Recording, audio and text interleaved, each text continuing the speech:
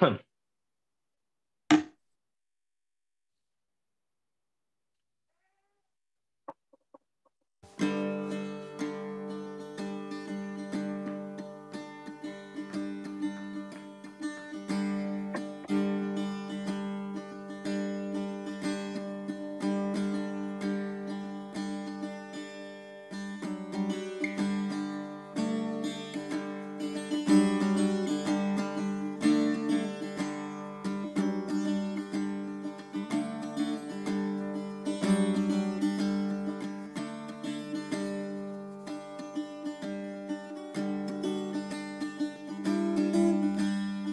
live streaming done. So now. Okay, very good.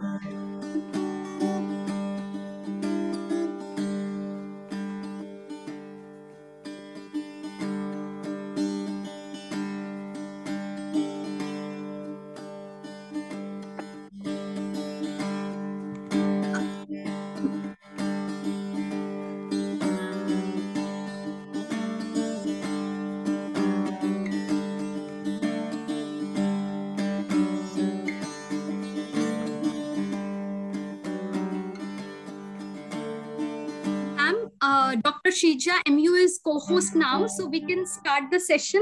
It's at 2:30. Yeah. 4 minutes left. Okay, ma'am. We'll start at exact 2:30. Yes. Yeah. Yes.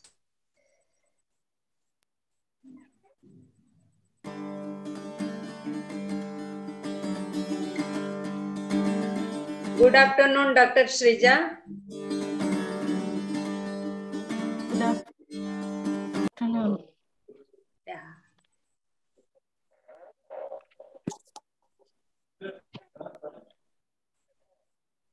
I'm audible, right? Yes. Yeah, thank you.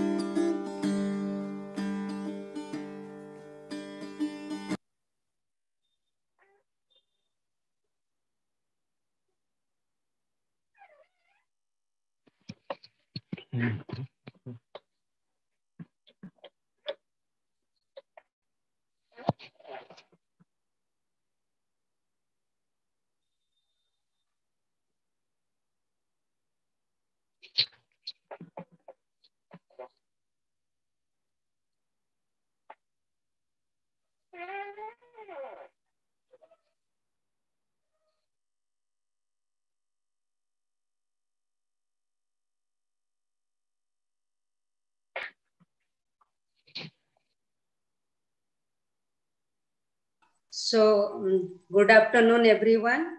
So now it is exactly 2:30. I request Dr. Shadab to start the session.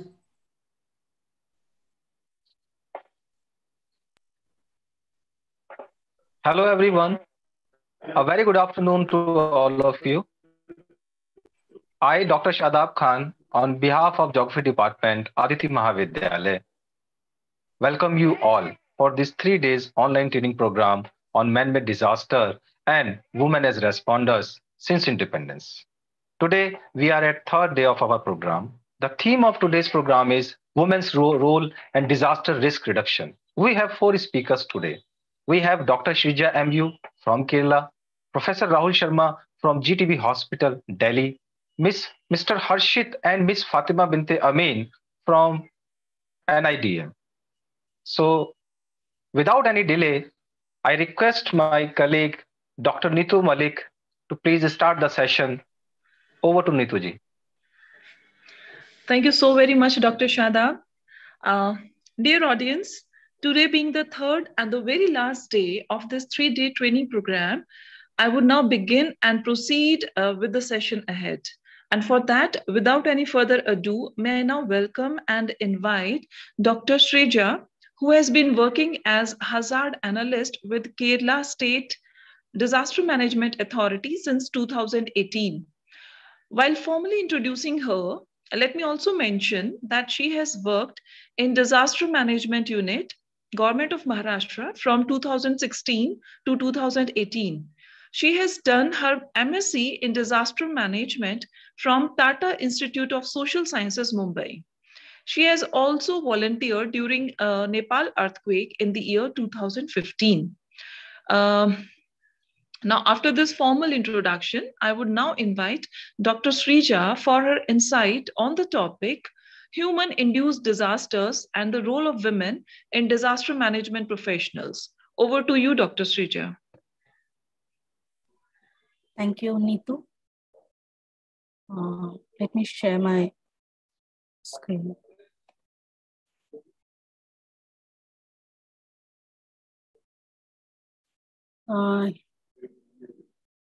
Can you see my screen? Yes, Dr. Shrija. Okay, thank you. So this is a topic in which I'm going to discuss with you about, that is the role of women as disaster management professionals. We all know, at least in the last 2 days, everyone was discussing about how women are affected by disasters. We always consider women as victims or are more vulnerable for disasters, and it's true. It's completely true. Due to various reasons, the reasons are society being a patriarchal society, the women doesn't know the basic skills like swimming, or even the fishing community women are they doesn't know how to swim. To various other factors, there are many factors which affect. They don't have purchasing capacity. They don't have proper work. They don't work outside. They don't have. They are not handling money. And different reasons are there why women are more vulnerable for disasters. But that is not always the case. There are women who contribute to disaster management sector as professionals. So I would like to discuss about that, and it's relatively a new thing. That is, I'm going to talk about women as disaster management professionals. That is the first time I got this opportunity, and I got this opportunity to read a lot about this. So thank you for that opportunity also. So I'm Dr. Shrija. I'm working as hazard analyst with Kerala State Disaster Management Authority. So what is the relevance of So what is the relevance of women as responders? If you are working with in disaster management sector, you might be knowing about Asian Ministerial Conference on Disaster Risk Reduction, which happened in 2016, I think, 2017, I think, in which our Honorable Prime Minister talked about a 10-point agenda for disaster risk reduction, which is a guidelines in Asian countries for disaster management, disaster risk reduction, basically. So the third point in that was women's leadership and greater involvement should be central to disaster risk management. He said that yes, women are vulnerable. We are talking about women's vulnerability, but now it's time for women to move to leadership role, take up leadership role for disaster, not only in disaster risk reduction, but also in disaster management, disaster response. In that, he majorly talked about these 4 points in the note. That is the first being the need for women as volunteers. It's not that just women self-help group are sufficient, but rather women engineers, women volunteers, masons, and all should work in post-disaster reconstruction rehabilitation. Second second point in his note is to promote women's self-help group, which can assist in livelihood recovery. We have seen it in Latur earthquake, Bhuj earthquake, after Odisha cyclone. We have seen this multiple examples many times. Need to include women in NDRF and SDRF. You know what is NDRF? National Disaster Response Force. There are 12 battalions all over the country. In that, women should be, till now, it is basically men who are working in NDRF and SDRF at state level. But this Prime Minister's 10-point agenda, he mentioned about women to be involved in this response as response force. Then last one is to train women elected representative. We all know that local self-government has a huge role in development, and usually development and disasters go hand in hand, we all know. So to train the women representatives so that they can contribute for sustainable development. So that was one focus which our Honorable Prime Minister said in ANCDRR. And next is the involvement, how the women are involved in the disaster management process. You all know that Disaster Management Act 2005 is mentioned about 3 different levels of disaster management authorities, in which the basic level is the District Disaster Management Authority, in which the district collector or district magistrate is a chairperson of District Disaster Management Authority. And right now in Kerala, because since I'm working in Kerala, I'm more aware about the state. That is why I'm mentioning about it. I'm sure that is a situation in lots of places in India. So right now there are 14 districts in Kerala, out of which 10 districts are headed by female district collector or district magistrate. So that is a greater involvement. They are managing the disasters on the ground. They are if you know what is an incident command system, you must be knowing that there is an incident responsible person, responsible officer. Right now, these district collectors in 10 districts in Kerala are headed by women district or female district collector. Similarly, the political head and the policy makers, involvement of women should be there more in that, so that the policies made related to disaster management will be more women friendly or will be more sensible in that aspects. Similarly, the involvement of women are there in other fields like academy.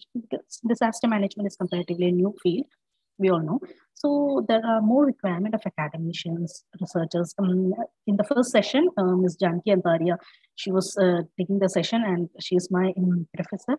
And such academicians are also involved in disaster management. And definitely we all know the role of civil society organizations, in which most of the civil society organizations associate with women, and they are led by lots of civil society organizations are led by women.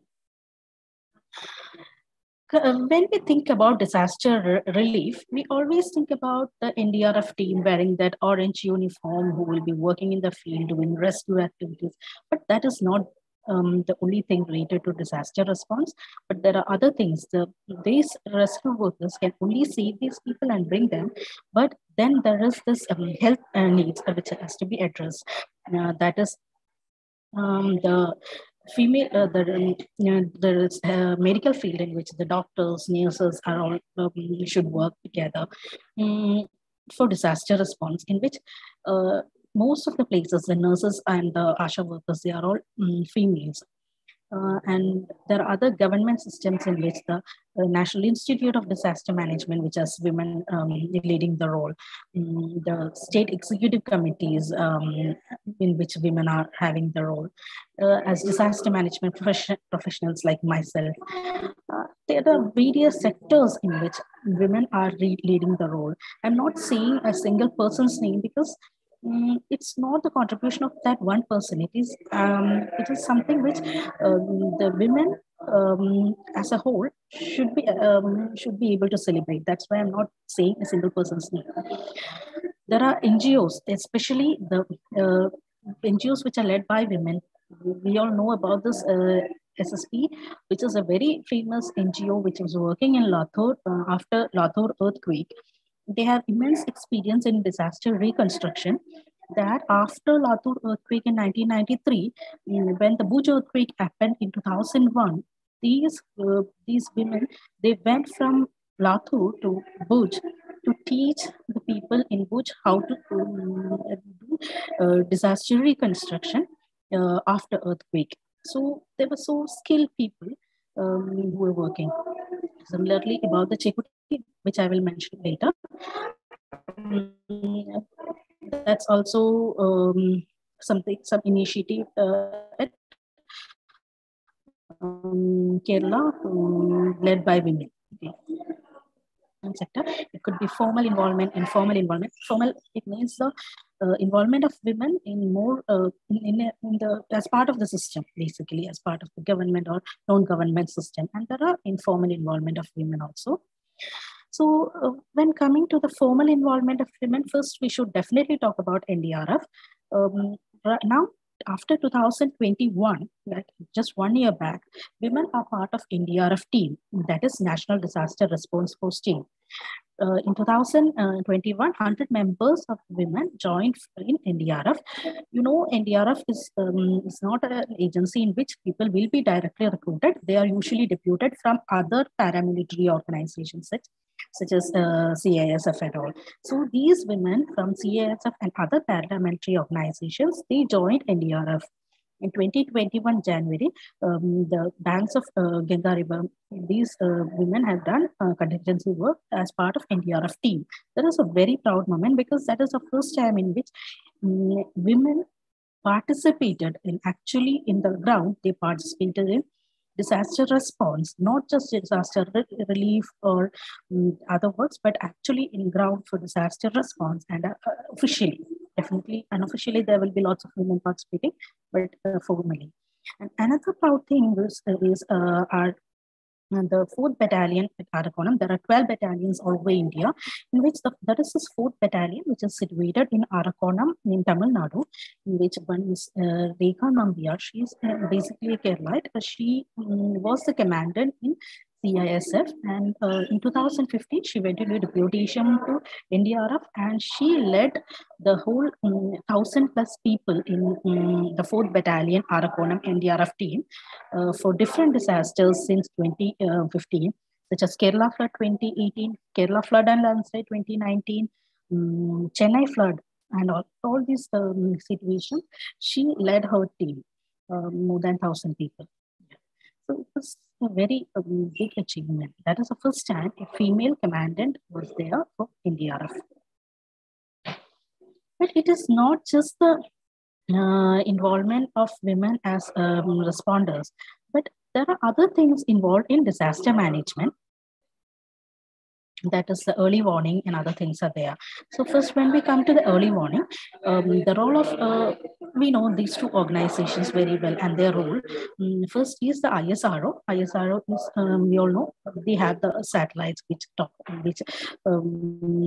which will give early warning, which will say the weather predictions.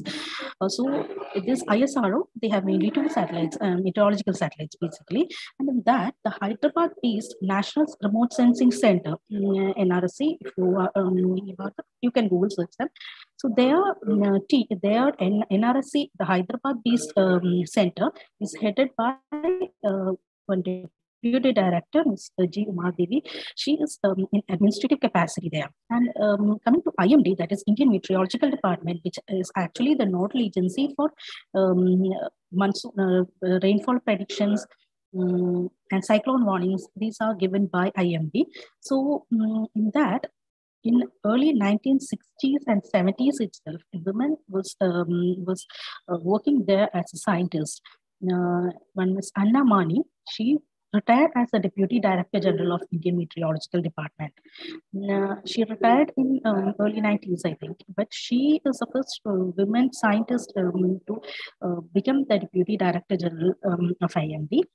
And she contributed much towards the solar wind energy, sustainable, basically the sustainable way of the energy, that is the solar wind energy, solar and wind energy.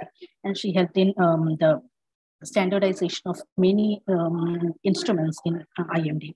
So she contributed much towards the early warning system in India. And now the Dr. K. Nagaratna, she is the Director of Indian Meteorological Department, Hyderabad again. So right now she is working at the administrative capacity. Here I'm not mentioning about scientists because there are n number of scientists who are working with IMD and other various private players also. There are scientists who are working in predicting and early warning early warning system also they are working. So I'm not naming each one of them. I have few friends who are working in Mumbai and all, who are working in IMD. So they are contributing much towards disaster management because early warning definitely is a part of disaster management.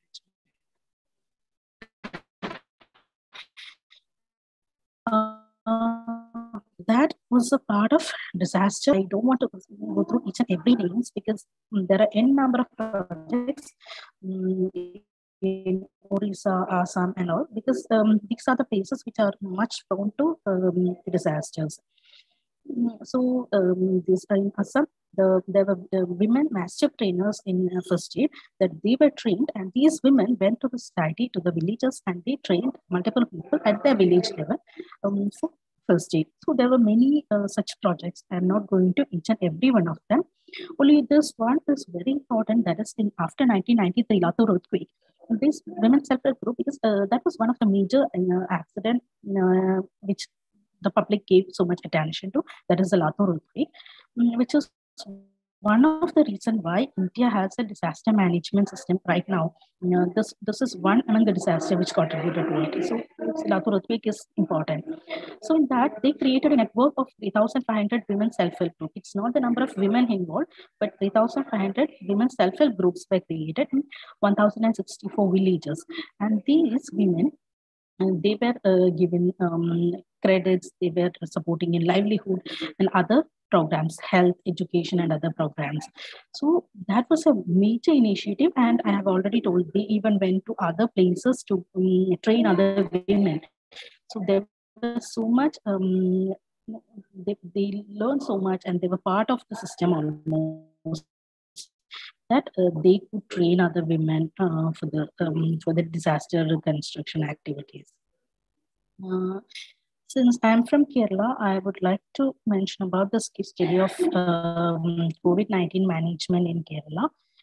Definitely, you all know COVID, it is considered as a disaster, even though it is a biological disaster, but it has affected almost all span of our life, like every sector it was affected. It affected the social society, it affected the economy, it affected almost all the sectors. In this case study, I would like to mention the role of women as disaster management professionals in Kerala. Mainly, their contribution was in the public health, caregiving, and all. The first thing, which was a proud thing, is the Department of Health and Family Welfare of Kerala government was led by teacher K.K. Shailaja. She was a chemistry teacher, and later she became the health minister in Kerala. And she was actually leading the whole COVID management situation in Kerala. So women led. Right now also, later the government changed, and then right now also the health ministry is led by a female minister. In that, around 8,000 female nurses and more than 5,000 JPHNs were working in ground for this COVID management. If you remember in 2020, when the whole lockdown happened, people were not having enough money to manage the to feed themselves and all. So community kitchen were made at every local self-government, that is every panchayats, the community kitchens were started. And these, I'm sorry, I'm sitting in the control room, so there will be noises. I'm extremely sorry for that. So the community kitchens were started in every LSGDs, that is every panchayats. The community kitchen were started and were managed, and they these women, they cooked the food and ensured that even the bedridden patients, every bedridden patient were given, or every palliative care patient were given sufficient food every day. Similarly, in Kerala, one thing is 50% of the panchayat institution, the women representative should be there. That reservation is there, but more than 50%, around 54% of the panchayats were governed by women elected representatives, 1,826. The importance is that these local self-government play a major role in COVID management, not only COVID management.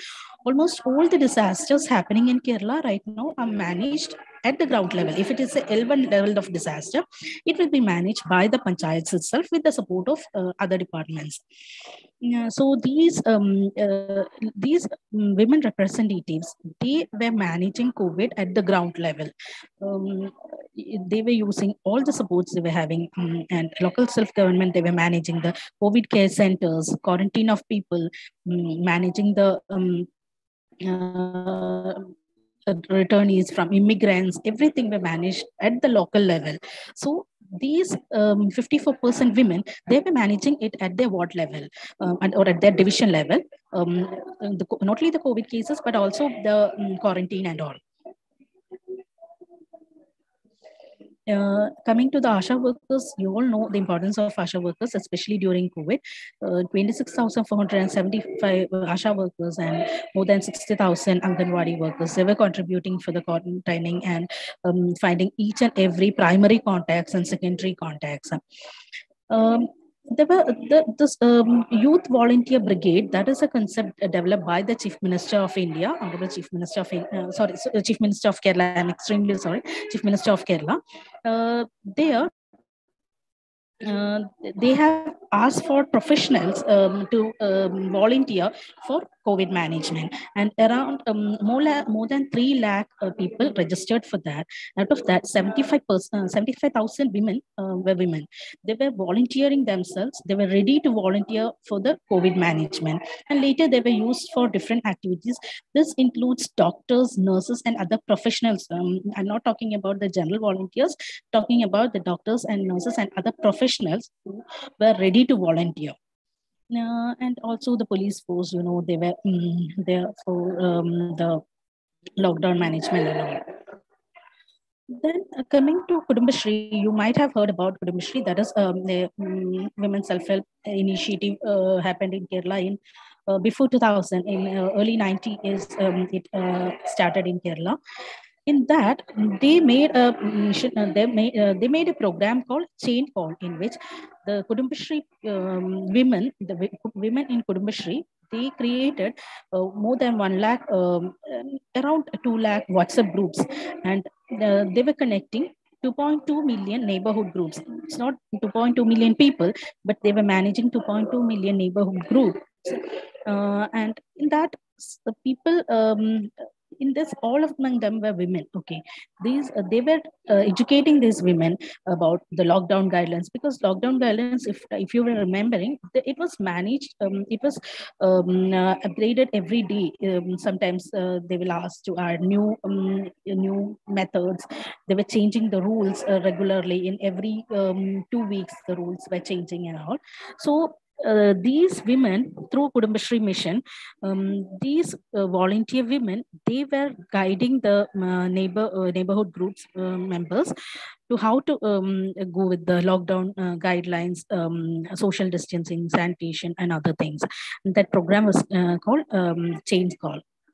And the Kudumbashri women, they were trained in the preventive measures, and they were trained to manage COVID patients. Even that it's not always necessary to admit the COVID patients in hospital. I'm saying like COVID care centers, but sometimes they will not have any symptom, but since they are living in very densely populated areas like slums and all, or if the patient is having some comorbidities, such as hypertension or other disease, they should be taken care even if they don't have any COVID symptoms. So these Kudumbashri women, they were given training to assess these COVID positive patients, especially the differently abled or those who are living in street and all. So these volunteers, volunteer women, they were supporting these COVID patients, not talking just about the quarantine people that they were already doing, but rather they were supporting COVID patients also. Okay. These women, they went to each and every households and helped them to register for COVID vaccination. You remember the COVID, we need to register in that and take our turn for the vaccination. So these Kudumbashri volunteers, they supported these people and ensured that every household know how to register, or if they doesn't know, these women, they help to register for the vaccination process and all. So these things, lots of supports they have done regarding COVID management. So that is the general thing about role of women. I'm sure there are other things also, but I'm not going deep into it. And regarding the barriers which women face as the disaster response professionals, one is social conditioning. Women are always taught to be care, even though they are the caregivers, they always feel that they should be protected, and men are protectors. So usually the role of responders or rescuers are usually the men assume that role, but that is a social conditioning which women go through. And now the NDRF team making such changes to include women in the NDRF team is breaking that chain of social conditioning. Later, I'm sure more women will join the forces and will be part of the typical roles of society that acts as a barrier. Lack of knowledge to how to be included in the system or how to be part of the system, that lack of knowledge, lack of structural support, definitely. Even if women want to join, there will be some guidelines in the government system which says that men should apply for that. The responders should have certain height, which is standard for men, but may not be similar for women. So there are some structural issues also. Similarly, if you go to a response site, there won't be sufficient washrooms and all, and women definitely need it because of their body needs. So such structural supports are also lacking for women to involve in disaster response. I'm talking about disaster response. And also definitely the lack of opportunities. Not always women are considered as disaster responders. Usually we consider them as victims, or we limit them to support the local self-help group and all. But rather, they can take the leadership role, which there are no much opportunities, to be truthful. So these are the major challenges women face to become disaster management professionals. And regarding disaster risk reduction, there are definitely lots of socio-cultural factors in which women are not willing to come out of their houses. If we are going for a TOT for women, not many women are ready to come out of their houses to participate in the TOT and later go to each households to engage other women. Women are not getting such opportunities. Also, lack of education contributes to that, because educated society, a progressive educated society will always help women to engage in disaster risk reduction activities. So that is also an issue. The political environment. I'm not saying the political parties, but rather the political environment in which women are not allowed to leave their houses. They will be engaged with family things. They are married young age, so they may not be able to become study or challenge themselves to become disaster response professionals. So all these barriers or challenges women always face while doing disaster response. And coming to my last slide, this is something an initiative at Kerala after 2018 flood. In 2018 flood, there is a place which is near to Ernakulam district of Cochin. You might have heard. It is called Chinnamangalam, where there are lots of people who produce clothes, in which there are traditional people who are making clothes. And during 2018 flood, there all the instruments were destroyed, and their clothes were completely damaged after 2018 flood. So these people, they went to they approached a few people, and then a woman named Lakshmi, she supported these local people, and supported them to create a doll. This doll is called Chekuti, and it is shown as the way Kerala overcame a big flood like 2018. So it was an initiative by a woman, and it was later led by women also. Kind of self-help group, but it's not the simple self-help group in which they earn a little bit money, but rather it was appreciated worldwide, and it was sell for huge amount, they were making good profit out of that because they lost all their equipments and all. So that was actually considered as a doll of hope, Chekuti, and it's quite famous now. So with this, I'm winding up. So if you have any doubts, please ask me. Thank you. Thank you so very much, ma'am. Definitely your presentation was loaded with lots of information, and the best part was you presented in a very easy manner. So thank you so very much for such a wonderful presentation. Now, the house is open for question answer round. If anyone has any questions, you can drop your question in the chat box and I can ask on your behalf.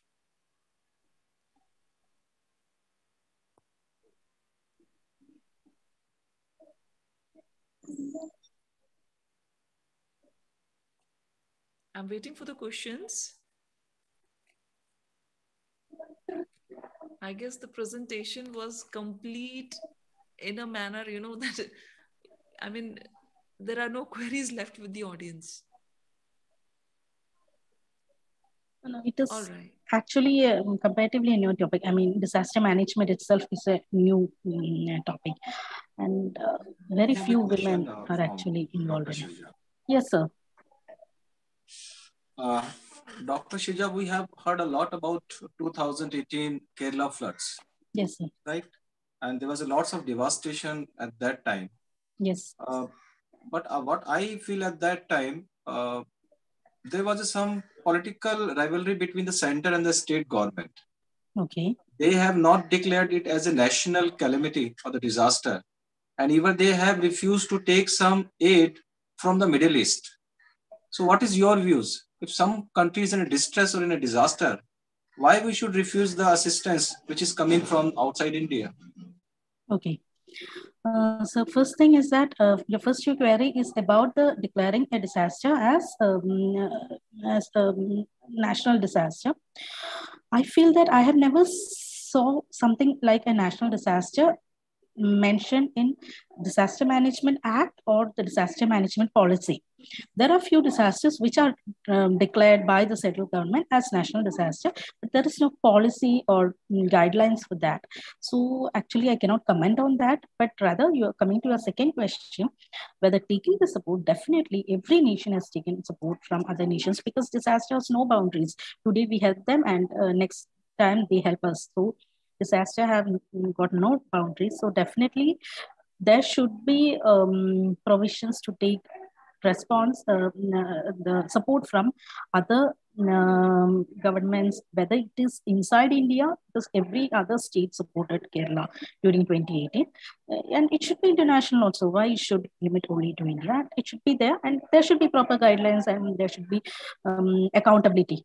If that is a concern, there should be proper accountability how to do it.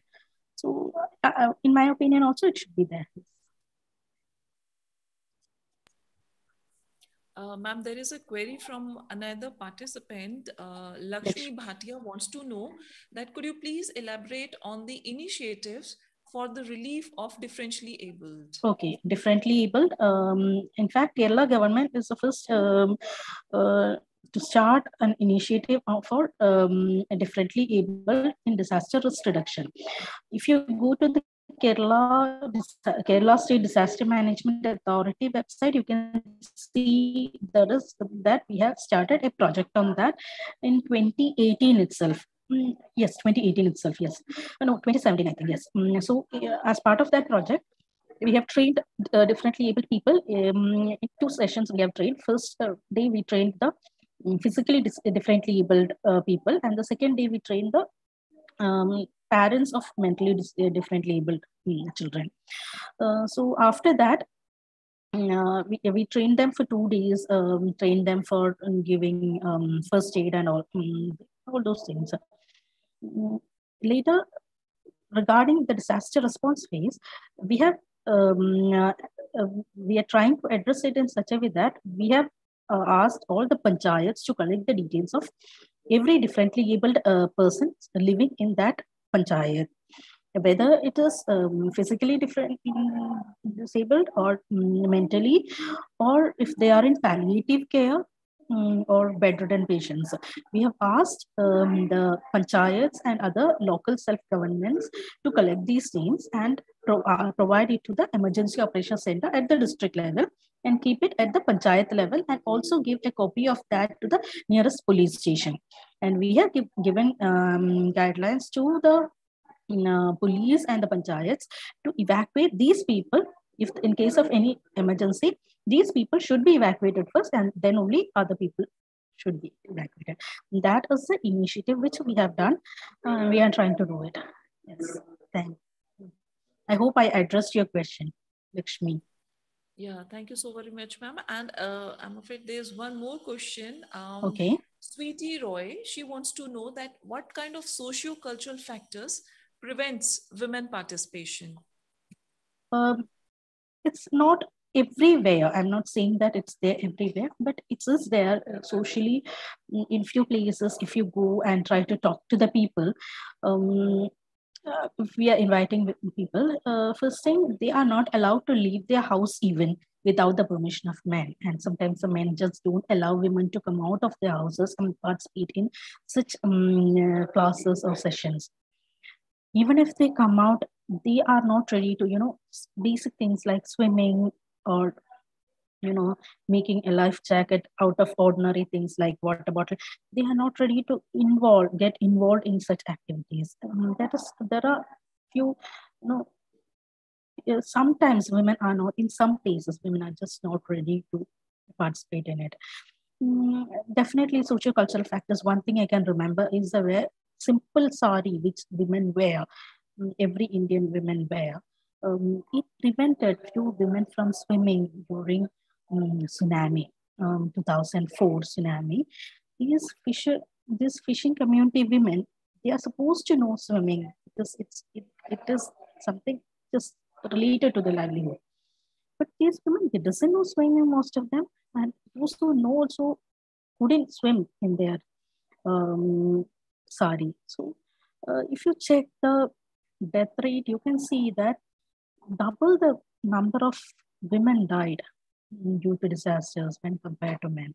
So such socio-cultural backgrounds, it stops women from in getting involved in DRR activities. There are many examples. I'm not going into each and every one, but yeah, these are the first things which are coming to my mind.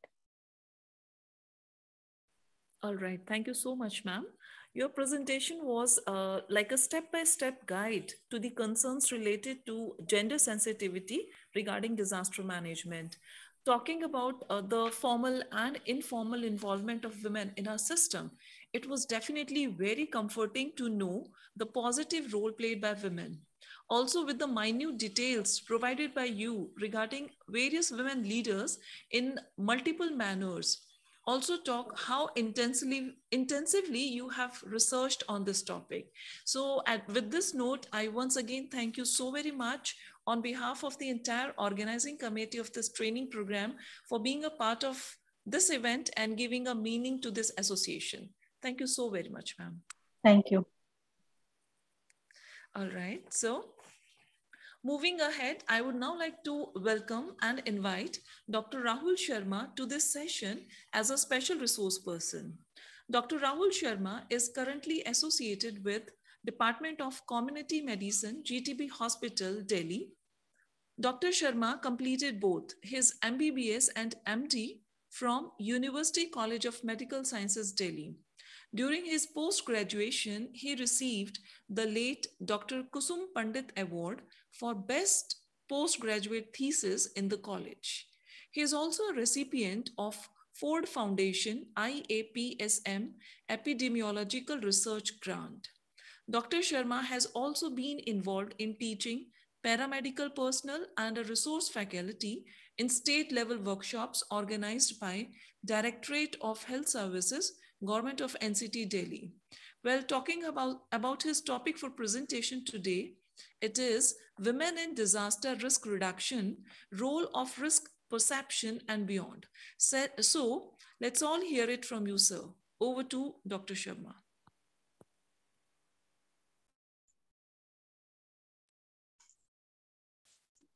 Thank you very much for that introduction, ma'am.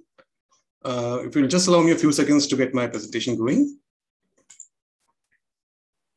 Sure, sir. Ma'am, can it be confirmed? Is my screen showing to all the participants? Yes, sir. We can see. Thank you so much for that. So very good afternoon to all who are there in the house assembled for this academic event today. And I begin by thanking the organizers for having me as a part of this noble event and something much required in today's times. And I also thank NIDM for supporting such a noble venture for all of us who are there. So I would be giving a different perspective to what has been going on so far. I'll just, as ma'am has introduced myself, I belong to medicine side. I'm a faculty in Department of Community Medicine in one of the medical colleges in Delhi.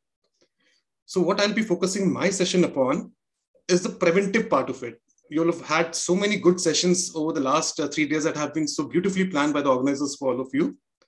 What I would be trying to show is, or to discuss with you all, is the important role that women have to play in disaster risk reduction with a special focus on prevention and on this interesting topic of risk perception in that prevention. Those butterfly, I never have animations on my slide for any like aesthetic purpose only. Just Google after the session about butterfly effect, that how a small thing, a small change that we make, or if we get about the women to think or perceive the risk correctly, how big an impact it can have in terms of disaster mitigation. I'm beginning with a quote that I came across while preparing for this session. WHO long back, 20 years back, has said, and this is a point, I'll just read it out for you. It is there on the screens in front of everyone. It is the people who matter the most, including women. And the second part is something I would all request you all to reflect upon. that if the people are not there, we would have no disaster. We would possibly have only physical damage, we would have environmental problem or something. But if the people are not there, possibly many of the disasters would not be caused, going to the topic of this training program of man-made disasters, and the effect or the impact would not be there. So the people matter. Having gone through the program, I'm sorry I couldn't be there in the earlier sessions on day 1 and day 2, but what I gather is that these are the sessions that you all have already undergone. We have covered that why gender matters, gender perspective in disaster management. I'll be adding to that in my session also. The role of women, the legal framework was a session just held prior. And as ma'am has just covered, the previous speaker has covered about the role of women as disaster management professionals. What I intend to do in this particular session with you all is to discuss about the concept of disaster risk reduction, to discuss a conceptual framework for the gender dynamics that play out in disaster management or in disaster impact. In community medicine, or it is also sometimes termed as preventive and social medicine, that is the field that I belong to in medical science, we have a concept of prevention. And for that, I would be covering 2 topics with you all on a short basis. That is epidemiological triad, how are things caused, and something about levels of prevention. When we talk about prevention, there's some levels at which the intervention can be done to prevent or to control the impact of something. My title itself of the talk was risk perception. So we'll be taking that up in a little bit of detail with one example of what I did within my institution. And we'll be ending up with some topic or some discussion about the various gender differences or nuances that are there, which differentiate between genders in terms of disaster impact. So briefly introducing the topic, you have had 2 sessions or 2 days full of session of that. The first point begs recurrence multiple times. It has to be reinforced multiple times that the disaster risk reduction begins at home. Whatever the policymakers do, whatever the changers, whatever the influencers want to influence the people with, the final thing what will matter is if people take up whatever you want to tell them, that they actually make it a behavioral change to be doing risk reduction for possible disasters. The risk perception among the community, including women, can by itself be a strong factor which will influence their preparedness, or even before that, the decision to even be prepared for disasters. The topic is now being researched, and this training program shows the importance that this thing is being given now. But so far, if we see in a nutshell of summary across the literature that is available so far, the research on gender differences, I'm introducing a term there, vulnerability towards disasters and the impact of disasters when they happen. There are gender differences. Literature has shown that women and men behave differently and they're impacted differently by the disasters. And a pattern of gender, this is not what something I'm saying. This is what literature shows. This is what the big articles or the reputed cited articles on this topic say, that there is a pattern of gender differentiation between men and women at all levels of the disaster preparedness cycle, including the exposure to risk, including their vulnerability, including the perception of what risk they are under, the preparedness, the response, the physical impact, the mental or the psychological impact following a disaster, and even in terms of the recovery and the reconstruction measures. So this is something that has to be factored in while training ourselves to be responding to disasters, or while training the women to be acting as responders to disaster. So the first topic that I will take up is the disaster risk reduction. What do we understand by that? The concept and the practice of reducing disaster risk. I think the definition is there. It's a slightly long one. So what I'll do is, you can all, I think it will be visible on the slide for everyone. I'll just highlight the points which are important. I'll just mark the points which are important. For reducing disaster risk, that is the topic itself, what we need to do, we need to have systematic efforts. And this shows, if you just go through the training program of this particular one that has been made for you all over 3 days, you see the eclectic mix of people. I was delighted with that we have professionals from so cutting across different specialties. We have medicine, we have disaster specialists, we have hazard professionals and all. So it has to be a coordinated effort of multiple professionals, multiple organizations, all acting systematically. To do what? To find out the causal factors including reduction of the exposure to the hazards. One part is the exposure. One part is lessening the vulnerability of the people to the particular hazard which is there. There has to be wise and judicious use of the land and environment, and that is especially important for a country like ours. That is not resource. There are limitations to the resources available to us at the macro level or at the micro level when we talk for a family. So wise management has to be done of the land and the environment which is there, and improve preparedness for the adverse events which are there. So this together holistically would be coming under the premise or under the function of disaster risk reduction. And this strategy has been given by the United Nations. The UNISDR has set out that this is what they imply by disaster risk reduction. It's a big diagram which is coming up there. I'll not take too much time on this one, but this was the best possible one which I could find about the hazards. Sorry for that. About how the hazards are distribution. And I'm probably sure it may have been covered for sure on the day 1 or day 2, but just quickly going through it. What all hazards are posed and what all hazards can cause disasters are broadly arranged into the natural causes and the man-made causes. The natural ones can further be subdivided into the monocausal ones. If a freezing environment of the climate is sub-zero, freezing would occur. That by itself would be enough to cause a disaster situation. Or they can be multi-causal. Landslide will not occur even though what we see is what is happening acutely. It will be long-term geological changes, the disbalance of the soil, that will finally lead to the acute event happening.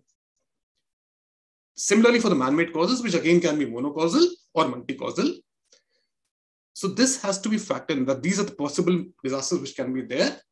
They can be, and they all will lead to a disaster if we have a insufficient capacity to respond. And this program, to all the audience who are there, who are keenly listening over the last 3 days, this is part of capacity building of us as responders and of us as agents who will bring about or train the women to be responders. I'll take some time for this one. It seems a little bit, well, these are just 2 intersecting circles which are there. This is a conceptual framework for understanding how gender dynamics play a role in the impact of disaster. There is gender inequality, there's gender inequity, probably different. Some countries have more of that, some countries have less of that. That is the lower blue circle. The red one is the disaster impact. The interface between them, now that's something what we are interested in.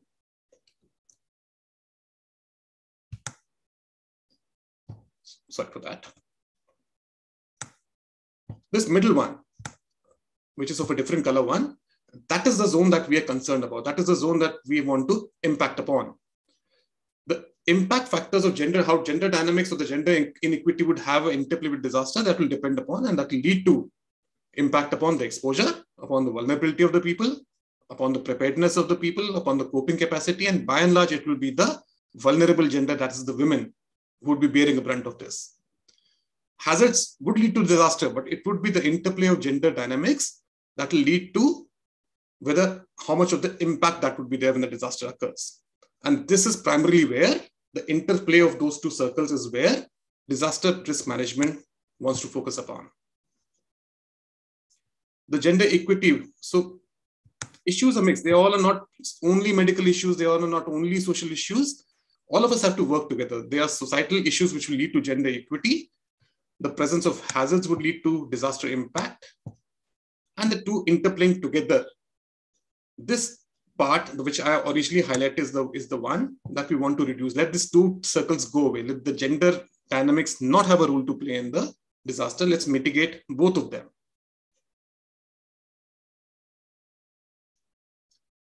This is a preventive medicine concept.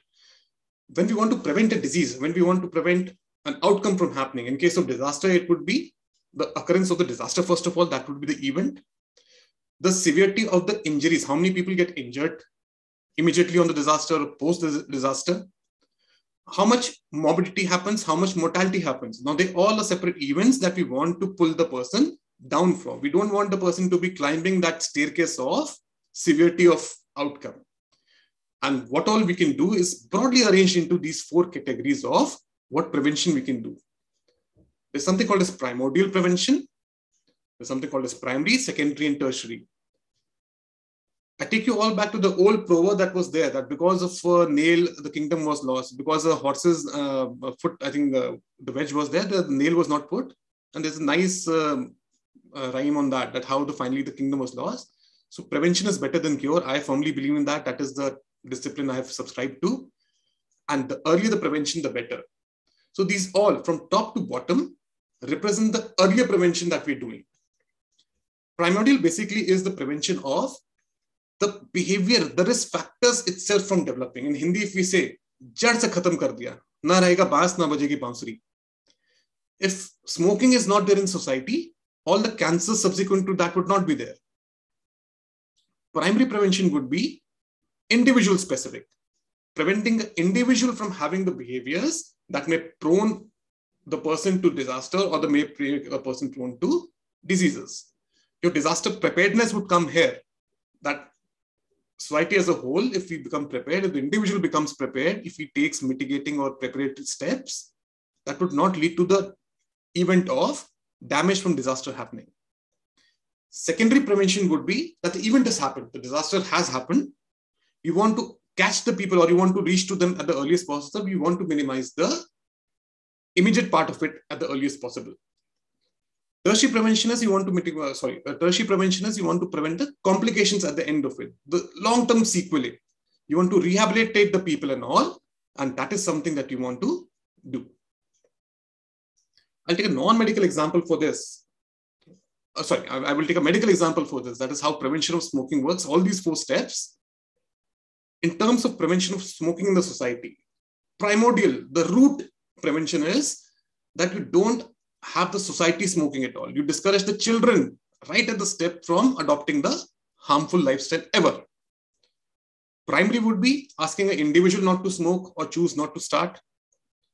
Secondary would be that the person who is a smoker, now you're wanting to prevent the person from catching any other further lung illnesses and all, and finally lung cancer. So you want to do tests and all to be able to capture the person at the earliest possible.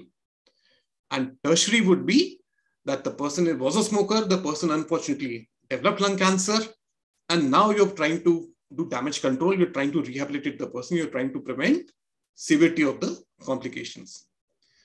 I don't have a slide on that, but if I put this in context of or taking the outcome as disaster or the disaster damage or the mortality or the death from disaster as the outcome instead of lung cancer, primordial will be that disaster preparedness becomes an ingrained principle of all of us. We don't have buildings that are prone to disaster. We have safe buildings. We have, among the many things which are all the steps which have been discussed with you. Primary would be that a specific individual makes disaster preparedness or disaster risk a part of his or her normal life. Secondary would be that the person is living in a disaster-prone zone. The person is prone to disaster severity. He has opportunity to be taking some steps. There are some interventions possible for reducing the complications living in a disaster-prone zone. Tertiary prevention would be that the disaster has happened, that mass casualty or the mass injuries have happened. We are having facility at the hospital level. There are trauma technicians. There are people who are, or there are teams of professionals who are there to reach them within the golden hour and to be able to capture or to take them for the sophisticated or the available required complex medical care. So this gamut of prevention was something I wanted to share with all of you. That is something ingrained, and that is something that at the essence of preventive medicine, that the more left you go, the more you start from primordial, the better. And usually not so, but if you also appreciate one more thing, the final step, the tertiary prevention measures, setting up sophisticated hospitals, setting up trauma care, setting up the ambulance system to cover entire India. The larger you will go to tertiary, the more cost impact or the most cost you will have to input into the system, by and large. Not always, but usually that is the case. So from disaster risk reduction, the crux of my talk today is the concept of risk perception, how much that plays a role in disaster risk reduction or the willingness of the people to listen to whatever you're saying and wanting them to do. So what is risk perception? The people's understanding and response to the risk in terms of change in behavior for tackling the situation, whatever it is, which may or may not be appropriate to the risk they are exposed to. So that is the perception of the people. It somehow sometimes becomes imbalanced, that the perception is not in terms with the actual situation. What does that depend upon? Say something which is the real risk, and there's something which is the perceived risk. I'm not sure if somebody else previous to me has distinguished between, there's something called as hazard and there's something called as risk. We usually use the terms interchangeably. Hazard is the presence of something, is the presence of some mitigating or the underlying situation which will lead to some bad adverse outcome from happening. For example, the presence of a stone on the road on which usually motorized vehicles go, that is a hazard. The presence of a nuclear plant in a city or the presence within a city, that is a hazard. The risk is two things. One is the probability of something going wrong, the probability of a vehicle, of a bike or of a car. If a car goes, nothing much will happen. If a two-wheeler topples over, so what is the probability of somebody undergoing that hazard or that hazard manifesting itself, multiplied by the severity of whatever will happen. If the bike is at 100 km/h, the severity will be much more. It can possibly be fatal if the two-wheeler topples over. If a nuclear plant, the probability of a nuclear radiation being there or a nuclear accident being there is minimal. But if it happens, the severity is huge. The city would be there, gone for years and years altogether, decades altogether, like what happened in Chernobyl, what happened in Fukuyama earlier in Japan. So the real risk is the probability of that hazard multiplied by the severity. This is something which can scientifically be calculated. You can do modeling and all to see what is the actual risk of various disasters, natural or man-made. What the community feels is the perceived risk. What they feel is the hazard plus what I've highlighted there, something which is the outrage. How much do you feel emotional? How much do you feel connected to the risk which is actually there? Let me try to give you one example I've taken from somewhere. The differentiating between the actual hazard or risk and the perceived risk. If you can see, there's a line, there's a horizontal line in between. And there are two circles of every disaster that is shown there. Towards the top is what the public feels. How much is the perception of risk by the people at large when you ask them. Below that horizontal line is the actual measurement of the hazard or of the risk as measured by scientific methods. For example, let's take one of them, terrorist attack. People, whenever, God forbid, a terrorist attack happens, it's highlighted so much by the media, it is so much in the news and all, that the people feel that there's a very big risk of terrorist attack happening. Whereas when you see that how much is the extent of terrorist attack, rarely if ever you would have a terrorist attack that will impact the entire city. There have been occasions, but thankfully very less in history. With the probability of the severity of how much mass impact one single attack will have. So if you see, that's a very tiny dot actually, but the people's risk is much more. That will lead to a negative brouhaha about it. There will be more panic about it. Let's compare it to the reverse situation. Something as common as heat. People die of heat. People die of heat exposure. People die of heat stroke and all. And many people do die wherever there are abrupt changes in the climate or if the people are not appropriately dressed as per the climate. But the perception of the people is low because it doesn't hit the news. It doesn't come in the main report. It doesn't come on the TV channels continuously that people died of heat today. So in that case, the second medical example is cancer or car accidents.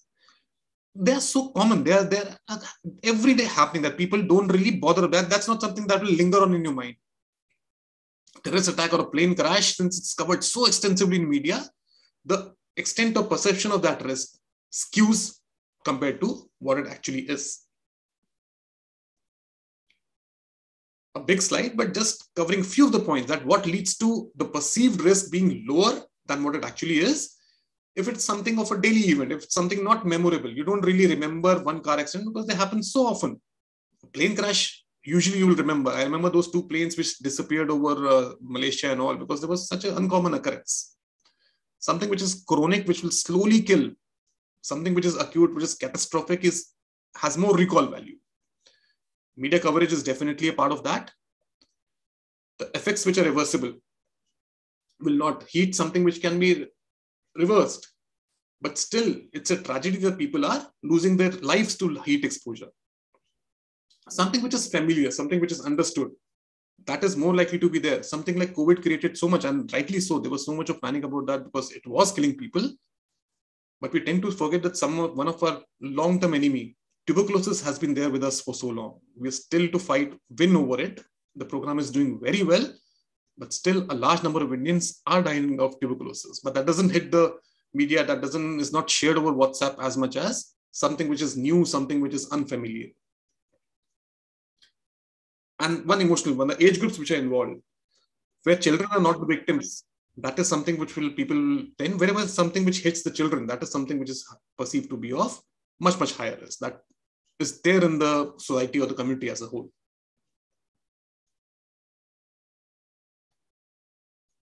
Titanic, if you all remember, the so-called unsinkable ship.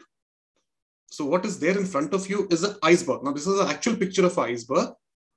You will find that a little bit odd because what we see usually is the one above, that is towards the top of the water level. There's a simple physics concept behind it. I think there will be many, many people more expert of physics than me, but I think it's to do with the specific gravity of ice. Ice floats on water, but a large part of it, about 80% of it, is below. The actual iceberg is below. And that is a problem with risk perception, that what is visible to us risk is many times highlighted by what the media shows us, what we see in the media, what we regard to be unfamiliar, whatever is striking our mind and all. Whereas the larger part, something which is actually causing the deaths and all, that tends to escape the public mind.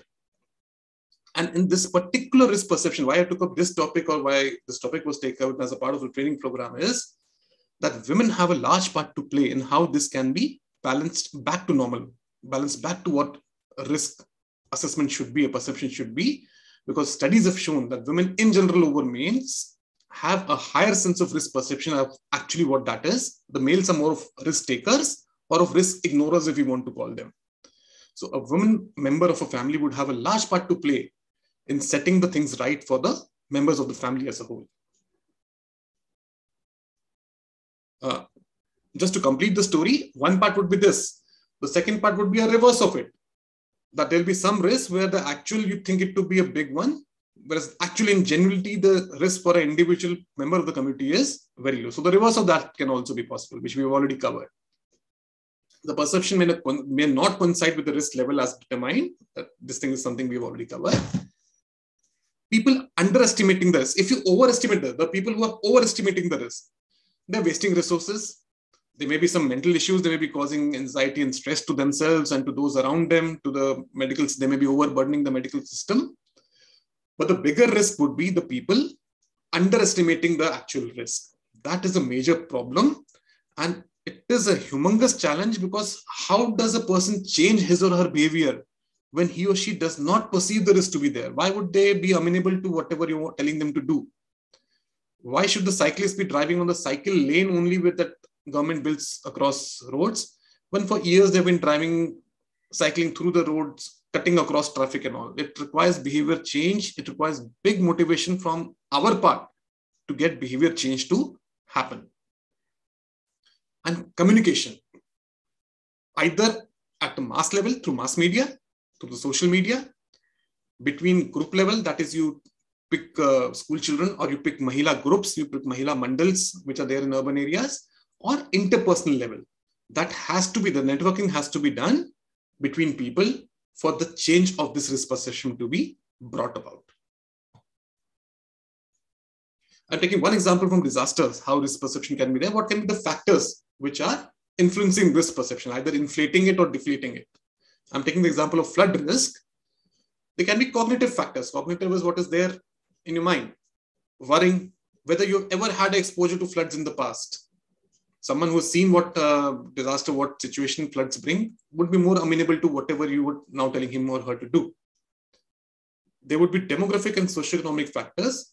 Age, gender would be a factor in the risk perception towards floods. Education, household size, home ownership.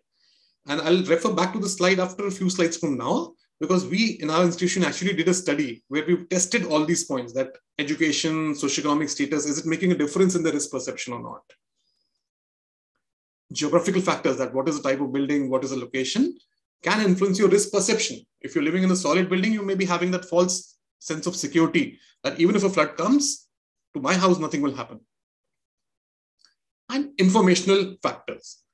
How much aware? Now, this is one point where our role as a responder towards disaster or as a disaster management professional begins, that spreading awareness, increasing the awareness, and having more of reach towards the people. What I mentioned last slide, the communication at a personal level or at a group level to bring about change in the behavior.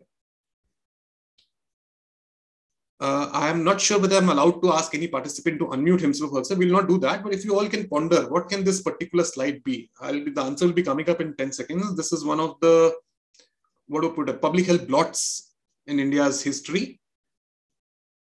That junk-laden fact, it seems to be a swell factor. Whenever man-made accident in an industry comes, the first incident that will come to everyone's mind is the Bhopal gas tragedy. This is the present state of the company. I think December 2nd, 1984, though. Overnight, the intervening night between 2nd and 3rd December 84 was when there was a gas leak from a pesticide factory located in the city of Bhopal. And I think whether you were alive at the time, whether you were born at the time or not, everyone here, someone who's been in India would know about the thousands of deaths that were there at that time. And I was mentioning about tertiary prevention. The sequelae has been there even today. Till today, the next generations are suffering the consequences of exposure to the gas that day.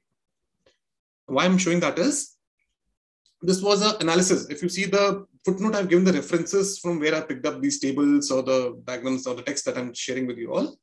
So there was a project appraisal. There was an analysis of what led to it. It was a risk study of why something went wrong. Forget about the other columns. Please don't read what is there in the table. From the prevention part of view, I'll just bring about one category of failures that was identified. I'll just read out what I've highlighted here. The information on precautions of how to minimize MIC effects was not communicated to the people. You were building a pesticide company in the middle of a city. Nobody really bothered or nobody thought of training the entire community about what is to be done in case the MIC exposure is there. Second question for all of you, if you all know what does MIC stand for? That was the particular gas, the particular chemical which leaked that day, that was methyl isocyanate. So what is to be done if you're feeling a gas, if you're feeling leakage? Half of the town, 90% of the town was asleep at the time when it happened. But what is to be done when you wake up, when you're feeling that something is wrong? What are the immediate steps? That was never communicated. Risk communication was not done. Not informing public about the possible emergency in the neighborhood and significance of alarm siren. The immediate response, the secondary prevention, disaster has happened, the gas has leaked. People didn't know that what is the significance of this alarm that has gone off, how to respond, how much is it importance to respond. So just from this one unfortunate incident in our history, I'm just making it evident to all of you that what is the importance of risk communication for the community as a whole. And again, I'll repeat that same point, that the women members of the family will have to begin from the families for the entire community to be effectively changed. Towards the end of my presentation now, I'll just take 10 minutes to share a small study that we all did at my institution. We did a study about risk perception, about various disaster situations among homemakers. So let me clarify that we didn't take women in general. Since the study was done during morning hours, during the office hours, we thought that the women at home would be the ones who are homemakers. So we selectively took the group of homemakers only. That didn't make much of a difference because in the particular areas that we went to, only about 10 to 15% of the women were working outside for income. 75 to 80% of the women were homemakers only. It was a community-based study. We went home to home to actually inquire from the women, and 754 women from representative. We selected 4 colonies to represent the socioeconomic spectrum. I'll show that in the next slide, in a part of East Delhi. And the age of the women at home ranged from 21 to 80. So that was a huge thing we had covered. So what we did was we picked up population proportionate sampling, that among the areas which are there in that East Delhi, among the colonies which are there, we broadly categorized them into 4 categories. A resettlement colony is something specific to India. It is where the people were erstwhile living in the jhuggi jhopadis or the illegal shanties. The government rehabilitated them. They were given pakka houses and all. They were allotted plots where they built their own pakka houses, but still it represents the lowest socioeconomic status housing. LIG, MIG, HIG simply stand for low income group, middle income group, and high income group society. This was taken from the MCD classification of the colonies themselves. We didn't classify them as LIG, MIG, HIG. And before we go for some of them, or some of you may note that the HIG was very, very low as compared to the other three categories. That was simply because in that East Delhi areas, the HIG colonies were actually very less as compared to the other three colonies, population-wise. Education of the women was virtually all, from illiterates to graduates to even professionals, everything was covered. So what we asked them was, we asked them a simple question that how concerned are you about the, I'll just go a little bit quickly because this was just one example of a study on risk perception that we did. 8 disaster situations that we had pre-decided, 8 major disaster situations were asked about, and they were just asked to respond that whether they are not at all concerned about that affecting their community. One is, there was somewhat, so there was a roughly a scale was there from not concerned to very concerned. I'm straight away showing the results that we found. So among the 8 that we asked about, people were most concerned. 3 in every 4 women that we interviewed was concerned, some or very much, about earthquake, fire. Swine flu, you see that because at that time, this study was done a few years ago. At that time, swine flu, just prior to that, swine flu had been a scare. Floods do happen. There is actually a flood control office there in East Delhi. But people were less concerned about terrorist attacks, famine, windstorm, and war. This was one part, that whether they were concerned or not. We had categorized them into not concerned, somewhat concerned, and very concerned. The second interesting thing we did was we calculated 2 things. One was the level of concern, which I have already shown 2 slides earlier, that 75% of people had concern or not about earthquakes.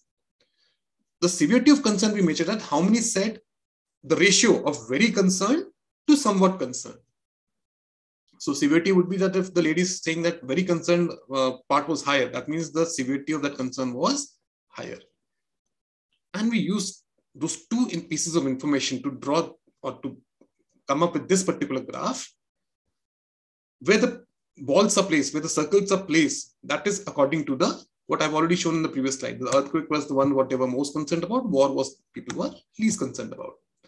The size of the ball or the diameter of the ball, that represents the severity of the concern. Let me take one example. So this was an interesting finding that we had at the time, that people are concerned about earthquake.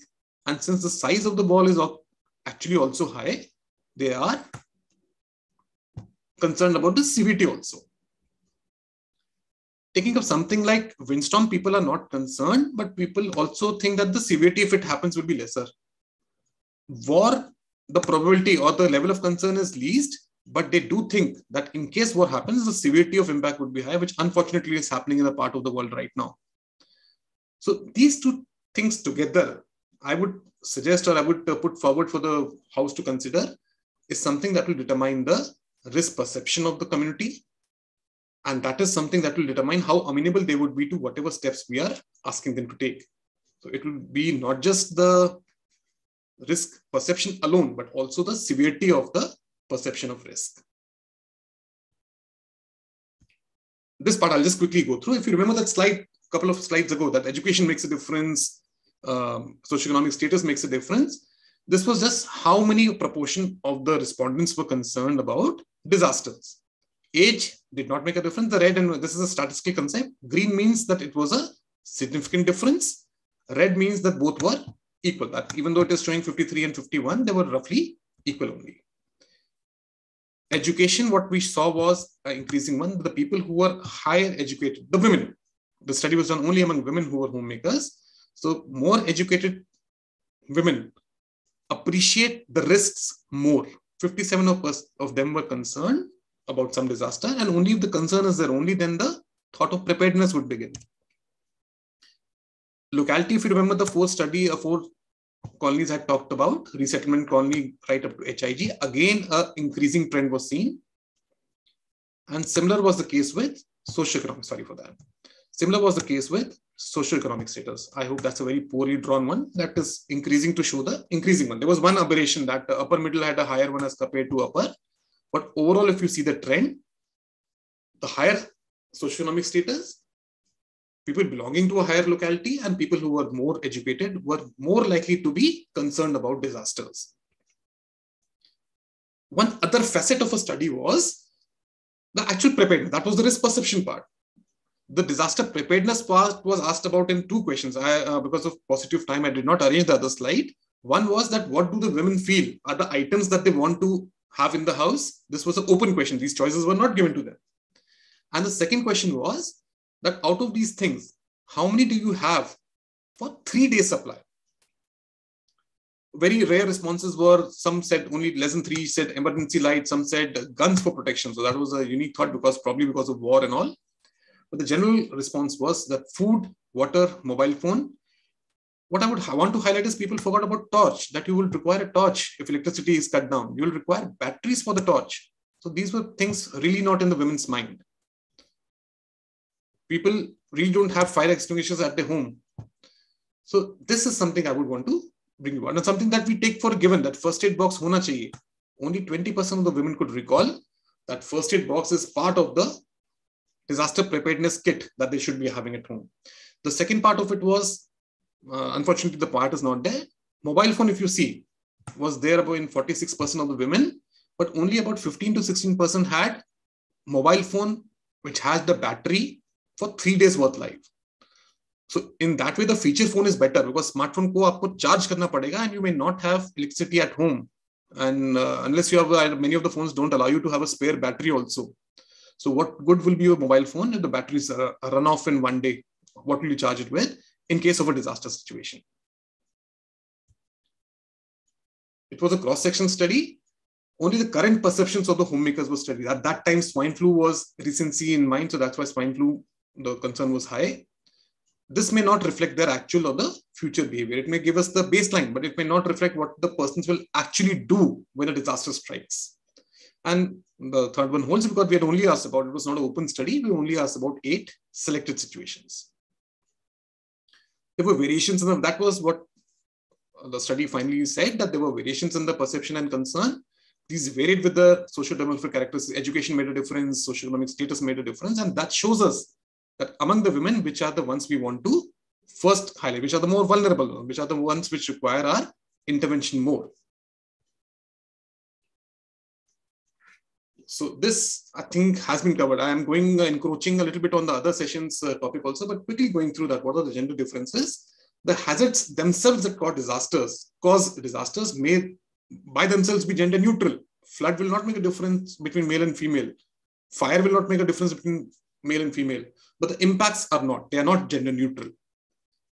Different relations, levels of exposure and vulnerability are driven by the gender relations, by the gender equations, by the gender inequity or inequality in the society. Women tend to perceive risk more, and that is something we can use. This is a biological fact. Multiple studies have shown that women tend to perceive risks more saliently, and this is something that we can use. And that is why women can have an important leadership role in disaster risk reduction for the family and consequently for the community as a whole.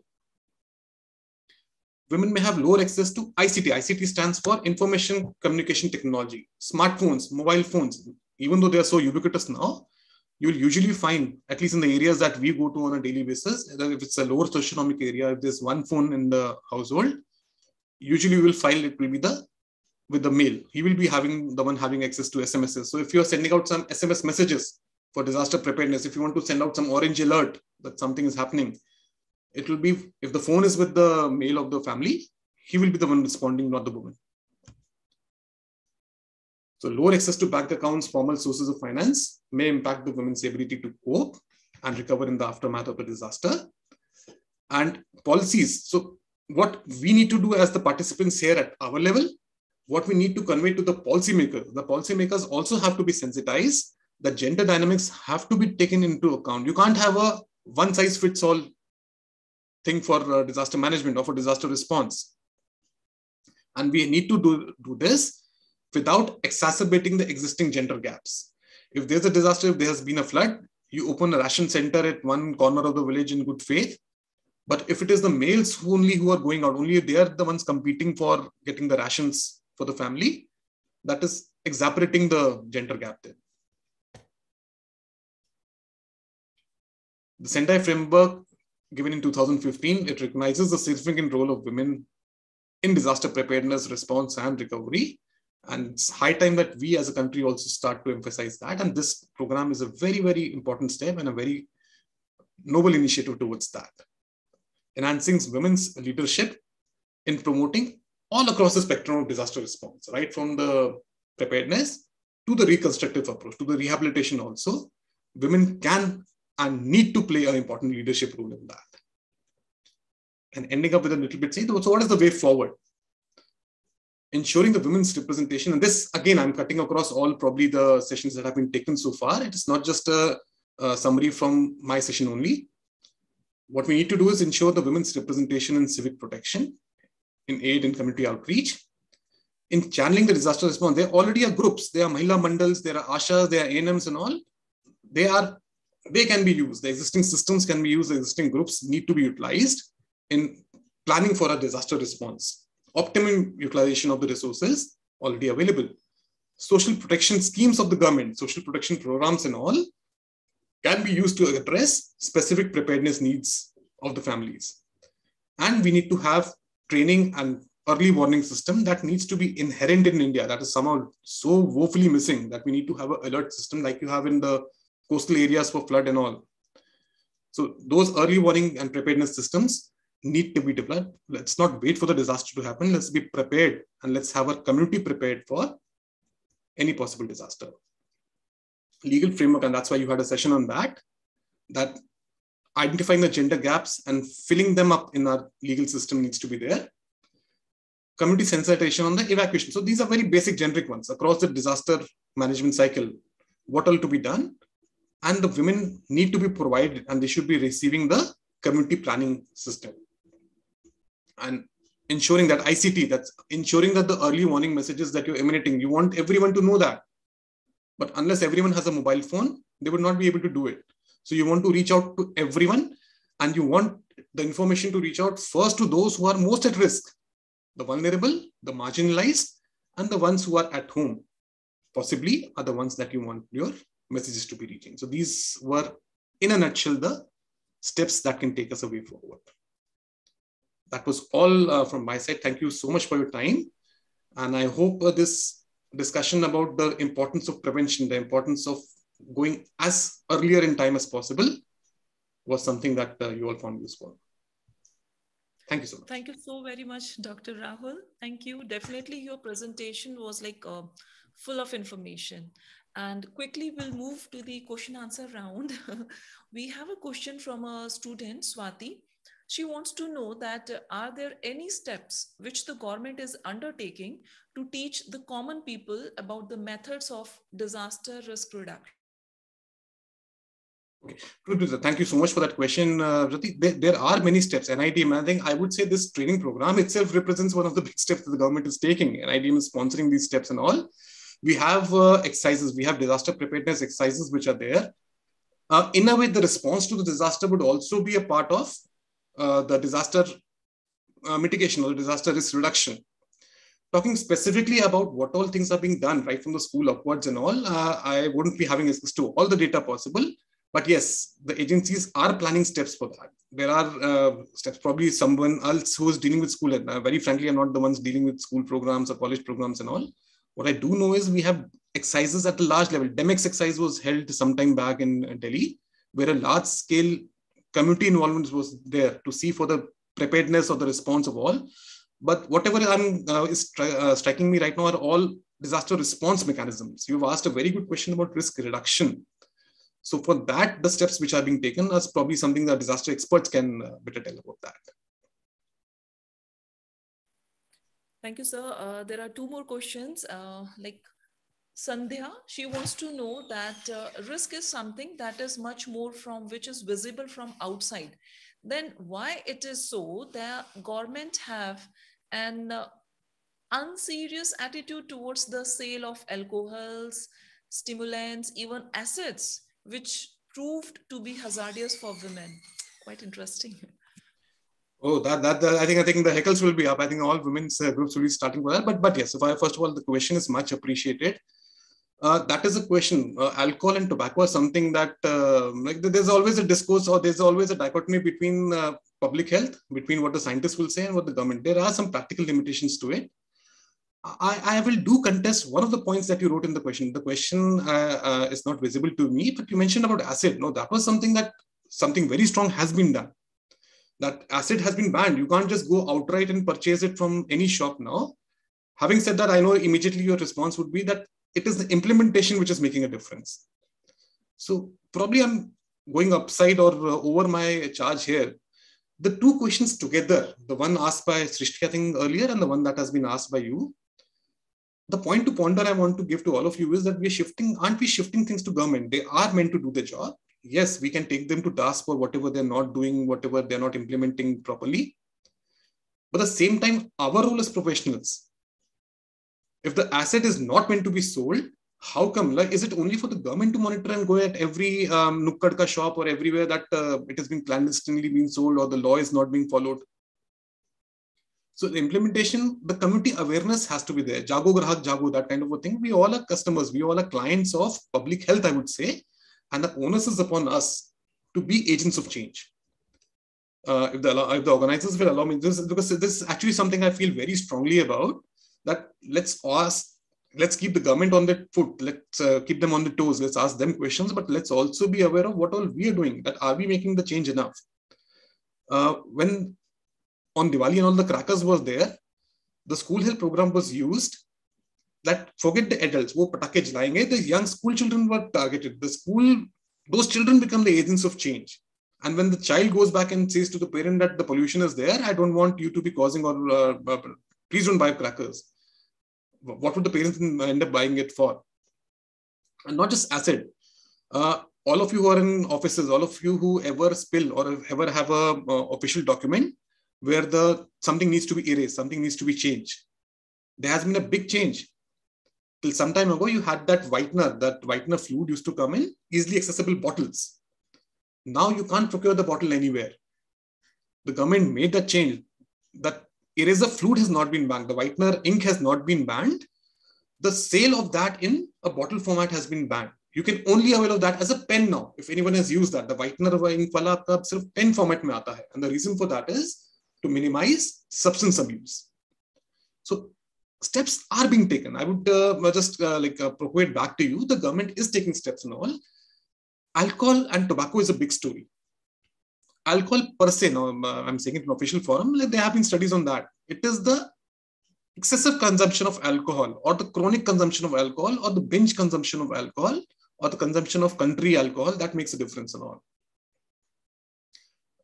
Wherever government can take a step, they are taking steps. Tobacco is a story because there is a lot of economics linked to it. There are huge practical economic implications for low or for the developing countries which preclude, and that is why those other messages are there. When you have that cigarette packet, I think you and me go to a movie, there's no movie in India without that prevention message coming up there. There is no cigarette packet which is sold without 80% of the area not having that sinister warning. So just think back. I'm leaving the question unanswered, but if a person is there who is paying money to buy a packet of cigarettes, who's seeing that lung cancer ka ganda sa photo on top of that, which is a huge one, he's buying something which writes smoking kills. So can the entire focus be shifted to government alone? You and me, if you're a person living in Delhi, we drive on Delhi roads, we wear seatbelt. How many of us are wearing a seatbelt only for the risk of the challan and not because actually we think it is important? For those who have been driving some time, now it has become second nature for you. You first actually put the seatbelt and then you put your ignition on. The problem is that there has to be change for this also. Yes, Shreya has written back. There was one notification I'm getting. We all know that there are so many laws and rights. Yes, there are. And the laws are being modified. There are some ancient laws. There are some like historical Victorian era laws which are being replicated now. But the implementation of the law is something which is the government's responsibility, but which is something of our responsibility also. If I may end, I think this discussion of this answer has gone a little long because you just got me on my raw now. This is something which really I'm passionate about. CCTVs. The government proudly says that we have got 1 lakh CCTVs, 1.5 lakh CCTVs across Delhi now. But if you go back and read it, is it a good system that where you're having to rely upon cameras to be able to prevent crime from happening. So same way, do you want the government only to be having steps कि आपको अगर building बनाना है तो उसको आपको strong बनाना है. You don't want the building to be falling in 4 hours. You don't want. There was a case in Gurgaon that a person was having tea in his first floor house, and the entire building, 5 floors, came crashing down on him. There were, I think, 2 lives lost in that unfortunate incident. So government has to play its role, but we also have to be an important part of that. I'm so sorry, I totally missed out. I think while trimming the presentation, I missed out about the epidemiological triad. That was a slide that I missed out upon. I had committed to that in the one. I'll just quickly go through that. There's a triad of causation. There are some agent factors, there are some host factors, and there are some environment factors. In case of tuberculosis, if you release the tuberculosis bacteria, not everyone will catch the severe format. It will be the ones who are immunocompromised, the ones who are having a pre-existing illness, the ones who are malnourished. That will be the host factor. The agent factor will be the more virulent form of tuberculosis. Environment factor would be poverty, low ventilated, dark rooms and all. I'm just giving a medical example. So similarly, the agent-host triad, the government, the policymakers, the actual doers who are working towards making those buildings, the ones who are constructing them, the ones who are making the roads for us, the ones who are running the traffic signals, and we, the customers or the clients, all 3 of us combined need to have a role in that. Only then the triad can succeed, and only then the prevention can happen. Apologies for the long answer. I hope that satisfied you to some extent. No, sir, we thoroughly enjoyed your explanation to our queries. It was like you cleared their doubts thoroughly. There is one more question, sir. Okay. Srishti Mehta, she wants to know that people in India, in specific women, are ready to deal with the impact of situation going on in Ukraine. I missed out the last part. I'm somehow not able to see. Can you just what was the last part of the question? Okay. I'll just read out again that do you think that people of India, in specific women, are ready to deal with the impact of situation going on in Ukraine? Okay. First and foremost, I don't know how that fits into the current discussion and all. If you ask me, I don't know how much I'm ready to fit in with that. Probably if that same study, if we do in our area, East Delhi or South Delhi now that war wala ball will go up largely now, because that is something out there. No, that was just on a line because you took me, but I think the questions are such an eclectic mix. I was not expecting so many different variety of questions and all. I don't think any one of us is prepared. None of us is prepared for the impact of something unfortunate happening, something which is now playing, and that is one big part. I think the Gulf War was the one where the war actually came into our living rooms. That was when the CNN and the cable TV came for the first time. When you hear that some war is happening and when you hear that people are dying, that is one different thing. When you actually see those missiles going across the night sky, when you see that buildings being bombed, when you see a row of tanks move, and when those visuals play out in front of you, the value of that or the recall value of that, and definitely the risk perception would be increased. Whether the community as a whole is ready, no, I don't know what has made us ready. Is there any part, do we have a curriculum on war preparedness? Do we have an emergency response? As of now, things are changing, but in school time, we have those. Is NCC a mandatory part for everyone? Not yet. So probably it is left to the individuals on themselves to respond. And yes, I think the point, if I get it correctly, what you're trying to make is there would be deep psychological stress for many of us. There would be deep psychological stress on the children who are at home, who are doing online classes, who are accessing mobiles and on, and who somehow get to see those visuals and all. So yes, that has to be factored into this one. And probably, again, you will say that it will not be the government who can come and do something about it. It will have to be the self-help groups. It will have to be our WhatsApp groups who will have to take care of each other. If somebody is showing signs of stress, everyone should have someone to be talking to someone. I believe in that buddy system, that everyone has at least one buddy, designated a friend of yours, childhood friend, or otherwise a designated pair of yours, who you can listen to and who can listen to your thoughts about it. So I don't know if the audience, I would love to have your feedback back. It can be a long discussion, but probably the training program's format is such. But yes, all of us need to be ready of the things which are happening around us. The world of globalization is such that a virus from somewhere comes to us, the war from somewhere or its repercussions, economic ones, will definitely come to us. And we need to all, probably that will be something that we all educationists need to think, that whether those civics and economics that we had in our school syllabus, whether that can prepare the children at least for making them mentally stronger for responding to war situations. We do agree with you, sir. And there's one last question. It's coming from Sweetie. She wants to know that, sir, do you think media is responsible for exaggerating the low risk of damage caused by any mishaps? What are your opinions about this? Thank you, sweetie. That is a given. I think I showed that in the part of my presentation also. Media have a job to play.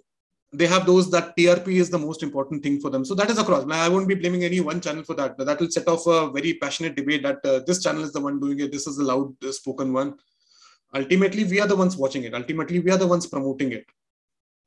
Media sensationalizes because we are the ones who are capturing it. And I would not say it is not intrinsically bad. If there's something wrong, if there is like a murderer out in the open, you would want the impact to reach everyone to be aware, be on the lookout for this person X. However, overdoing things, and yes, they do tend to overdo things, but can I throw the question back to you? That when we have a war, when we have economical situations going on, isn't it that all of us watch that IPL auction? Isn't it our priority also which is misplaced? It is not just the media, which is media's feeling. There, if you talk to the media professionals, their stand is we are just whatever the people consume, that is what we are fetching to them. One caveat I would add, one thing which has happened is the democratization of risk communication.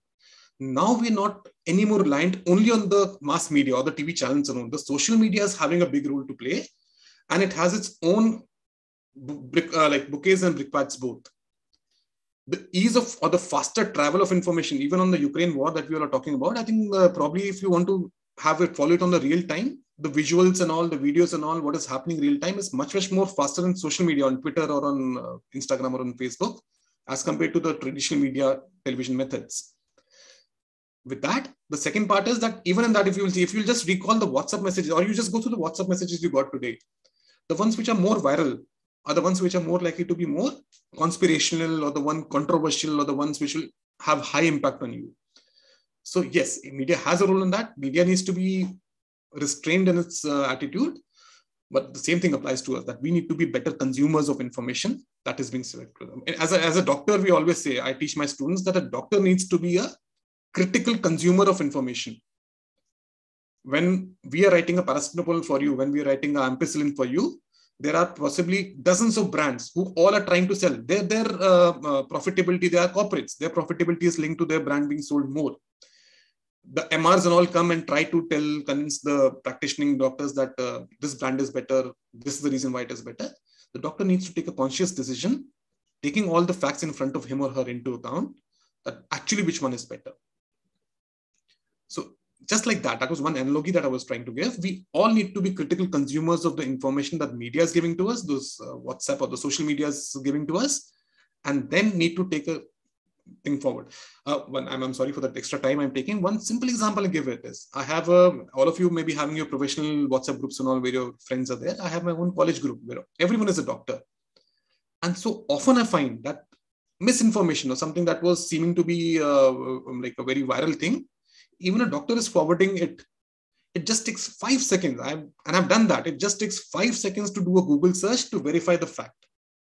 There are sites now who will do the fact verification for you. But that char na ki kuch acha wala message usko jaldi se forward karo, who will take time in that 5 seconds verification.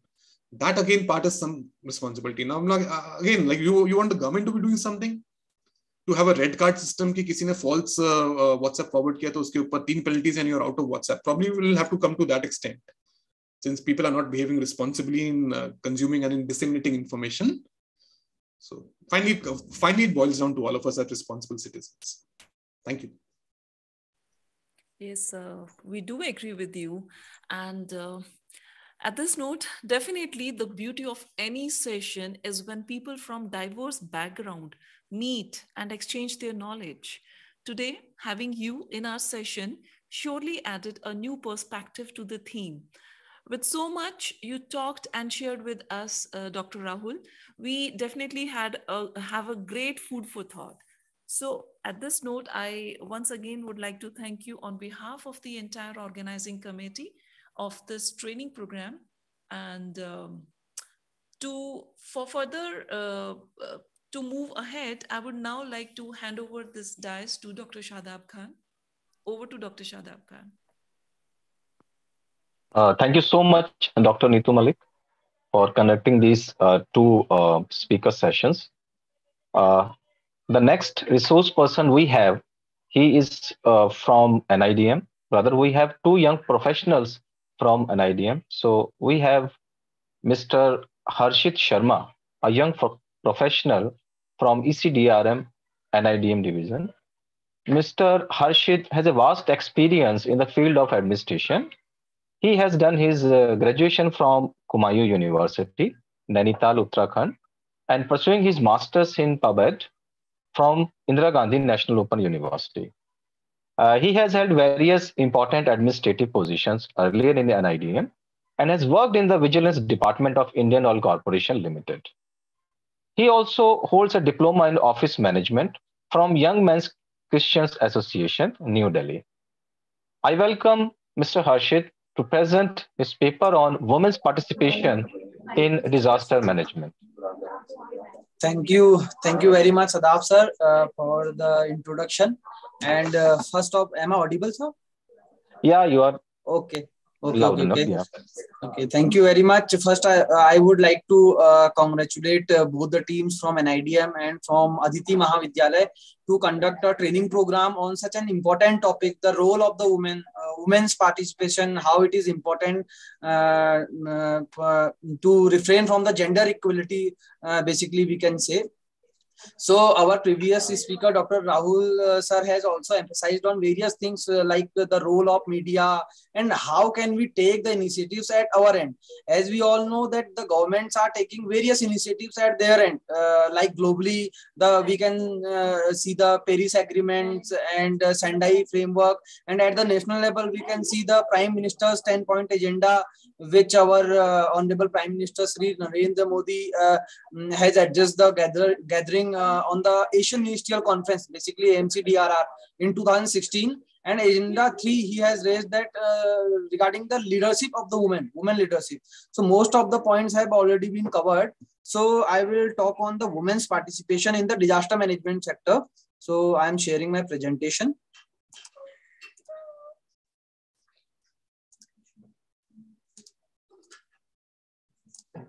Is it visible, sir? Hello? Yes. Yes.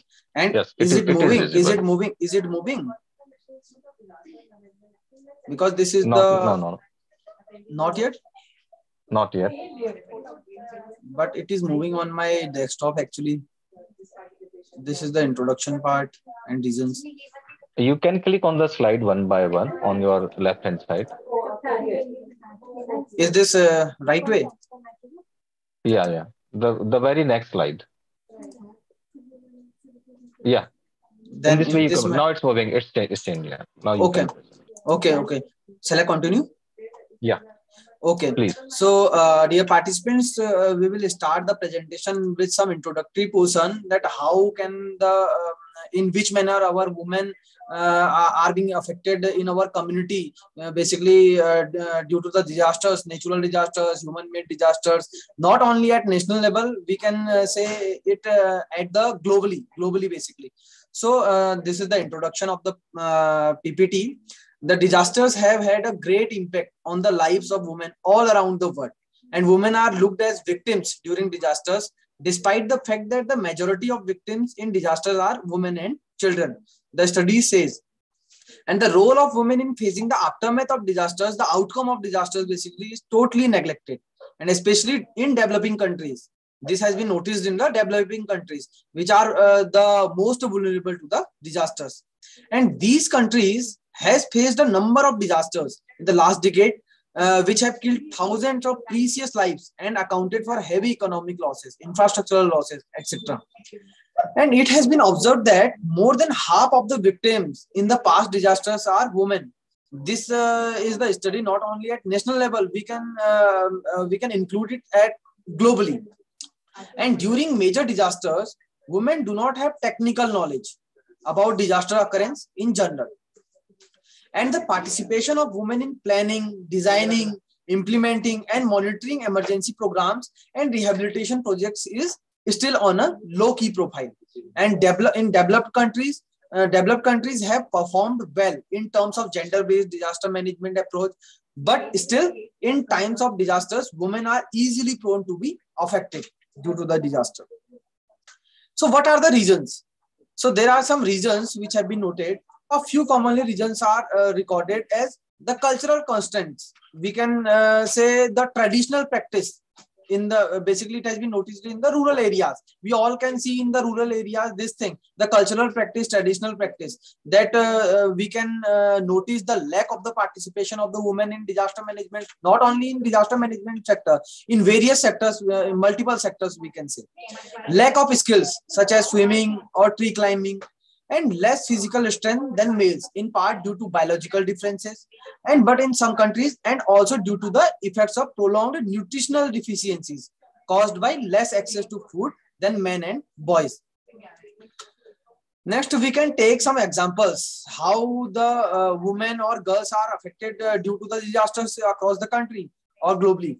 So in 1991 cyclones in Bangladesh, some 90% of those who died were women. And when cyclone Nargis hit Myanmar in 2006, so the death rate among adult women was double that of men. And more women than men were killed by Ebola because they were the ones who washed and prepared the bodies of those who died from the disease for burial, thereby exposing themselves to infection. And also at the 2004 Indian Ocean tsunami, women and children made up 77% of the victims in Indonesia. So these are some examples. So next one is women's participation in disaster management. What are the examples? How can we say that in India, women are participating in this sector? So between 2013 and 2015, India experienced more than 6 major natural disasters across 6 states, including floods, landslides, droughts, cyclones. So what are the results? How can we include the women in this sector? So more than 300 cyclone shelters have been built across 10 states, and 2 to 6 cyclone shelters management and maintenance committees have been formed at the village level, comprising both women and men. And to provide search, rescue and first aid support to each shelter, 149 village level task forces were formed from youth volunteers, with about 50% participation of women in these groups.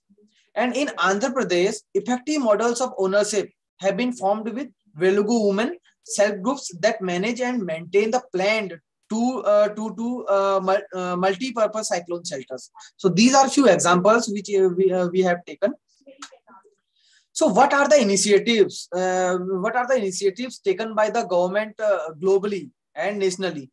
So we can mention here the Sendai framework, Sendai monitoring framework. So the Sendai framework for disaster risk reduction, the 2030 agenda for 2 sustainable development and the Paris Agreement include the common objective of reaching gender equality. Basically, it talks about the gender equality, and specifically the Sendai framework for disaster risk reduction 2015-2030 emphasizes that women and their participation are critical to effectively managing disaster risk and designing, resourcing, and implementing gender sensitivity disaster risk reduction policies, plans, and programs. And adequate capacity building measures need to be taken to empower women for preparedness as well as build their capacity for alternate livelihood means in post-disaster situations. Alongside these international frameworks, in 2016, the Convention on the Elimination of All Forms of Discrimination Against Women has developed general recommendations on gender-related dimensions of disaster risk reduction, DRR, in a changing climate. And the general recommendations provide guidance to state parties to promote and protect human rights of women at all stages of disaster prevention, preparedness, response, recovery, and adaptation.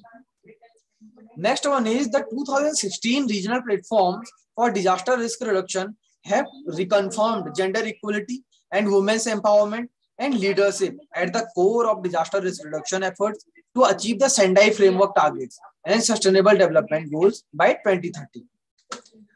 So what is the initiative which have been taken by our government nationally? So we can, which I have previously mentioned at the introductory portion, that Prime Minister's agenda 10-point agenda, which have been initiated in the Asian Ministerial Conference in disaster risk reduction in 2016. So in agenda point 3, it emphasizes on the women's leadership, and greater involvement should be central to disaster risk management. So what is the explanation of this? So it is necessary to encourage greater involvement and leadership of women in disaster risk management to support special needs of women affected by disasters. And women are generally seen as vulnerable to disasters, but women can play an important role in disaster risk reduction at the household, society, community, and beyond. We need large number of women volunteers, engineers, masons, and building artisans to participate in post-disaster reconstructions and promote women self-help groups, which can assist in livelihood recovery. And there is a need to include women in NDRF, National Disaster Response Forces, and SDRF, State Disaster Response Forces, and to train elected women representatives at the local level under development, because the involvement of women, girls at the local level is very, very important, because the local level people, community are the first responder to any disaster. And I would like to mention here that at the national level, before the previous year, I think, there is one exam which is called National Defense Academy exam, NDA exam, which is the 12th, which may be filled by the students after 12th or pursuing 12th. So the male candidate, before previous years, the male candidates only can fill this form. But our government has initiated a new steps over there. And from this year, I think in the National Defense Academy exam, the girls candidates can also apply in this exam and can ensure their leadership in the military, Indian military basically. So this is the position of the lieutenant position in Indian military. So these are some steps which are being taken by our governments nationally and globally. But we have to think what kind of steps we are taking at the local level, at our level for our society. So we have. And I would like to conclude my presentation with one quote, that empower women, empower the human community, and the base on which the word stands is a woman. So we all have to think over it. So thank you very much once again for inviting me and giving me this opportunity. Thanks. Over to you, sir. I'm audible? Yes, you were quite audible. Thank you so much, Mr. Harshit, for presenting your paper. I'll give you a very quick round for question and answer. If there is any question, if you want to ask students, faculty members.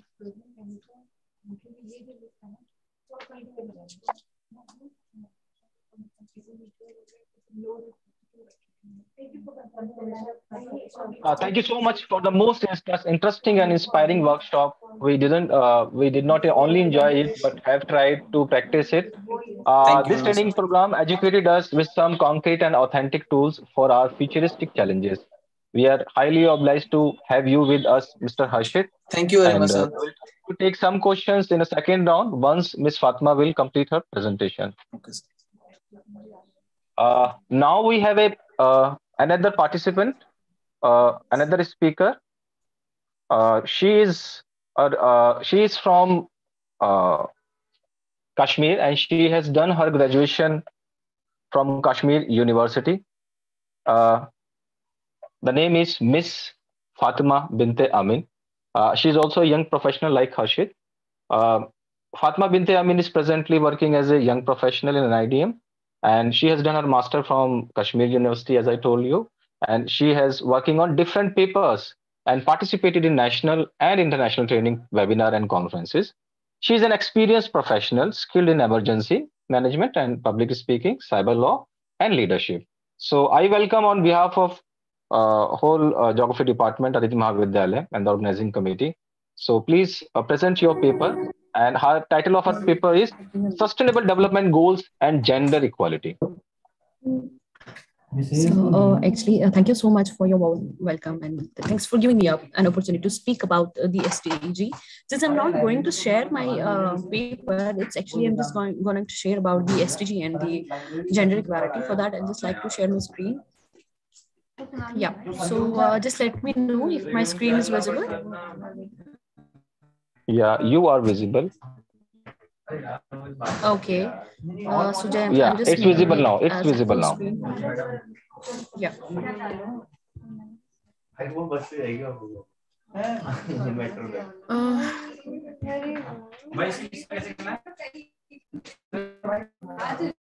Okay. So I guess all of you can see it. So I'm just gonna speak about the SDG and gender equality. Just a minute. So, एक minute. I'm just presenting for you guys. Please. Is it okay if I can switch off my camera, or have I to keep my camera open?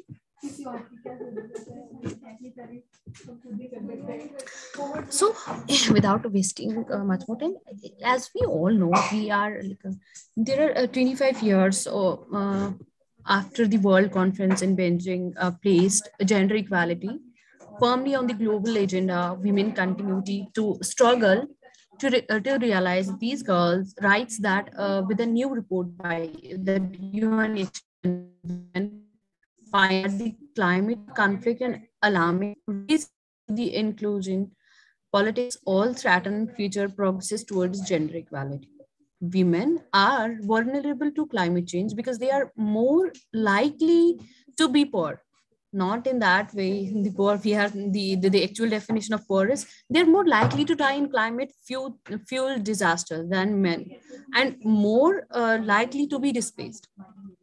They grow much of the world's food, but often on the most degraded land. A climate change forces them to walk further together firewood and water, which takes them time and can put them in danger.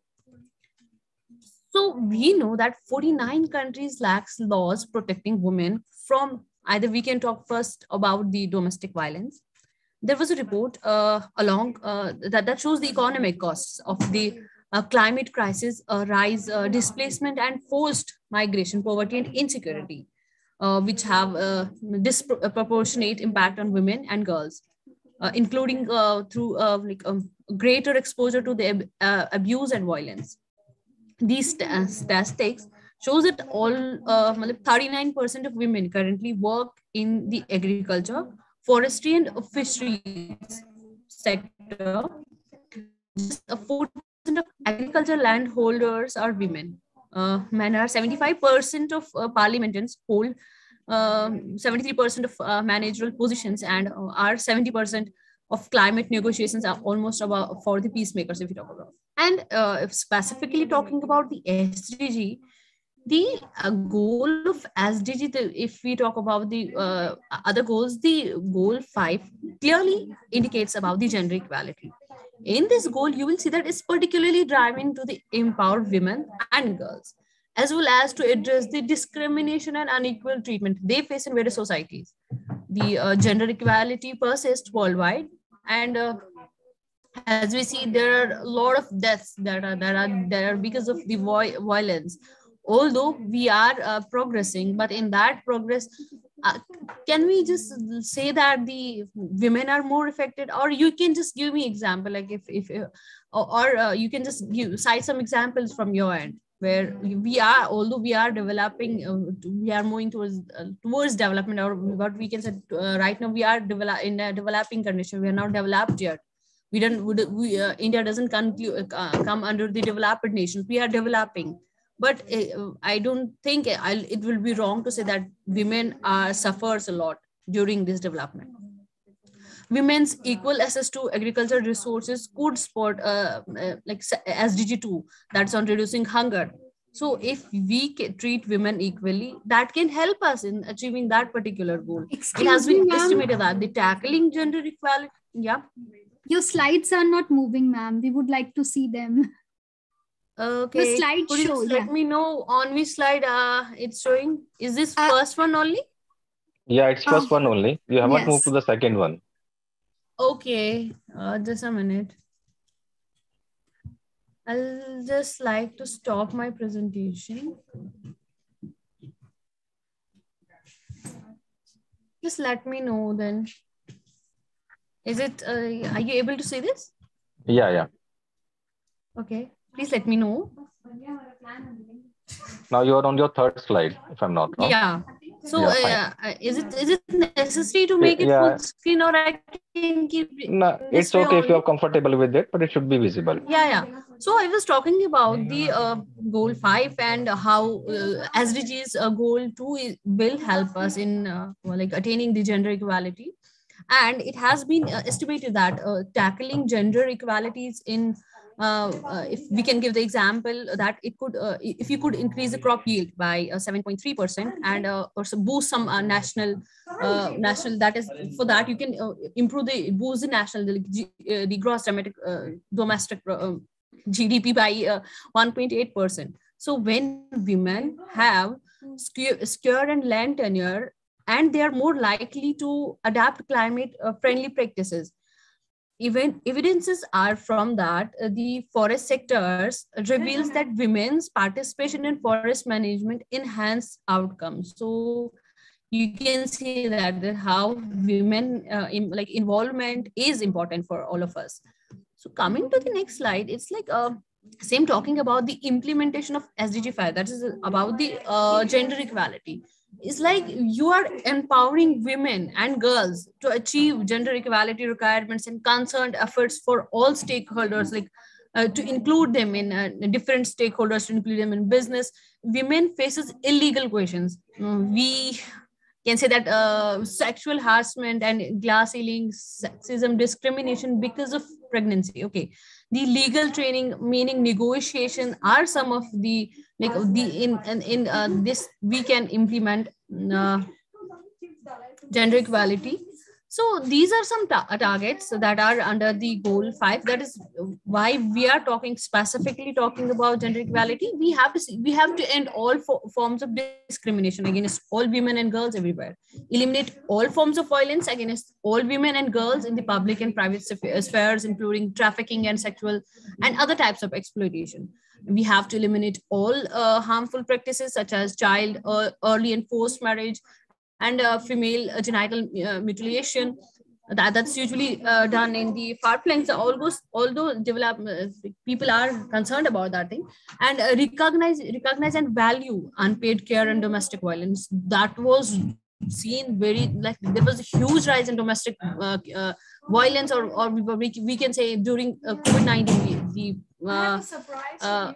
police had the large number of cases of domestic violence during COVID. So yeah, ensure women's full and effective participation and equal opportunities for leadership at all levels of decision making in political, economic, and public life. And if we are comparing gender equality with climate change, we can say that first I will just continue the all targets. I guess everyone is aware of those targets. Still, I'll just mention some of them. That another target of SDG and the goal 5 is to ensure the use of enabling technologies, and particular information and communication technologies, to promote empowerment of women. We have to adapt the strengthen the sound policies and enforce legislations for the promotion of gender equality and empowerment of all women and girls at all levels. If talking about the synergies between the climate change that I was talking about, the climate change and the gender inequality, and as a group most affected by climate change, women need to be heard. Okay, yet climate change are often gender blind, we can say that, or ignoring or even exacerbating existing inequalities. There was some research that was it was done in Vietnam, that research showed that women wives are rarely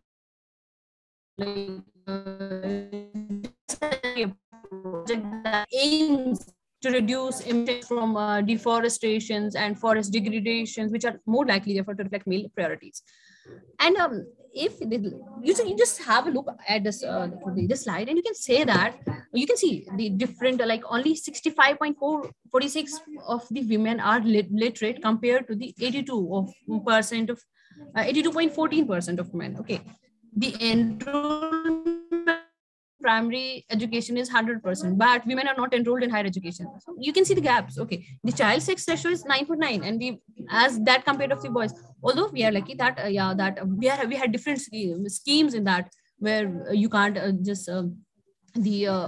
you can't do the sonicking of the to know the gender of children is prohibited, and those are the things that are done. And in 1 in 3 women have experienced some forms of physical or that I mentioned earlier. And it is not just achieving gender equality and empowering of all women and girls is a difficult task to do.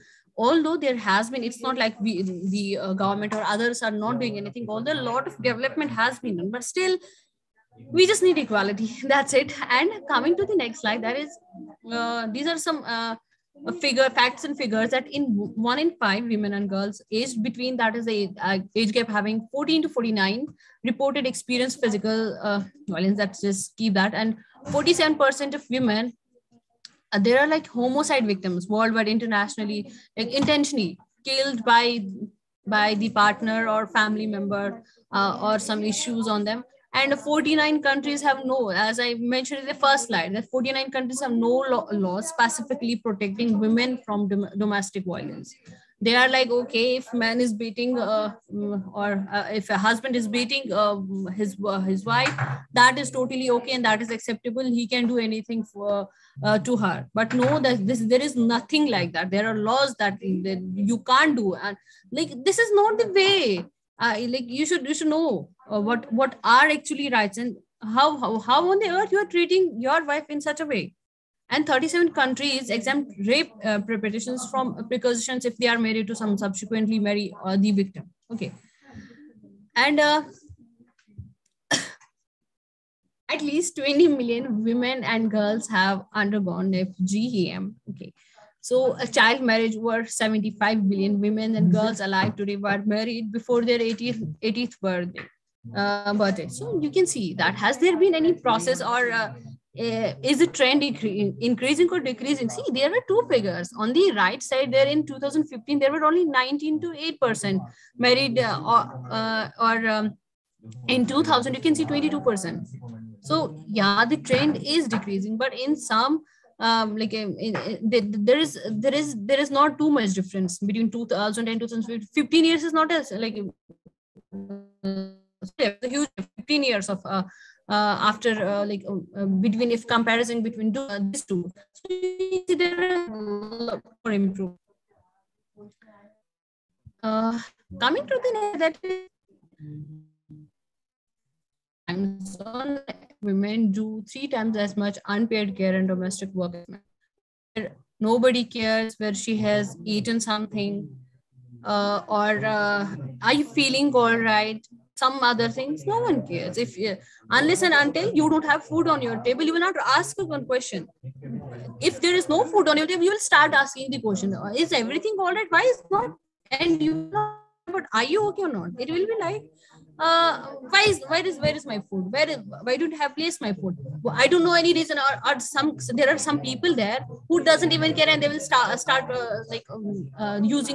abusing them at their very fixed that particular moment, and they didn't even care about the children. Since the way speaks, like the action you are doing, it will have a direct impact on your children. Okay, you are just abusing your wife in front of your children. What will be the action, or what will be the reaction to that particular thing? Your children will be that, okay, my father, even I don't have time to show you that particular video in which there were one boy and a girl, they were playing some they were doing some, I don't know, there was a short video was that, in which there were a father, mother, and some friends came over. And the daughter of that particular father said, like, he started abusing her. Okay, we will get married. After that, you will start you will start beating me. And the girl that those girl child, and she said, yes, as my papa after coming from office, he started beating my mom, so I will be okay for that. And there is because all of are using so much of social media, there's some movies before that, Thapad, that also came, and that thing also showed about the domestic violence, and how either we think about log kya kahenge, society kya kahenge. If we think about that particular thing, log or society kya kahenge, I guess our condition will be worse. We just have to today's again is all the violence that we are having. And India's goal 5 and role of India is like, although India has achieved gender partiality at the primary education level, and it's on the track to achieve partiality at all education levels. As we talk about June 2019, the proportion of seats in Lok Sabha held by women has only reached 11%, but 46 in the Panchayati Raj institutions. So India is also confronting the challenge of violence against women. As example, a baseline study revealed that in New Delhi, 92% of women had experienced some forms of sexual violence in public space during their lifetime. In 2016, close to the third of total crimes reported against women in India were cruelty of physical violence by their husband or his or her relatives. The government of India has identified ending violence against women as a key national priority, which resonates with the Sustainable Development Target of United Nations on gender equality. The Prime Minister's Beti Bachao Beti Padhao initiative aims at equal opportunities and education for girls in India.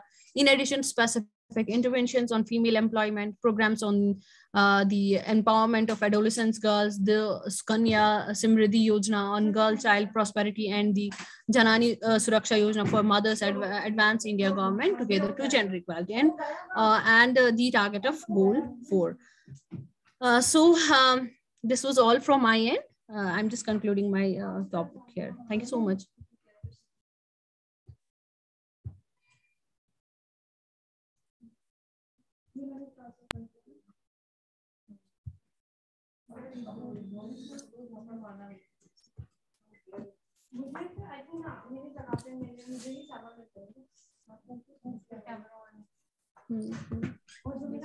Thank you so much, Fatima Binte Amin, for your wonderful presentation. Before I sum up your paper, I would like open the desk for question and answer. If any of our students want to ask any question, they're most welcome.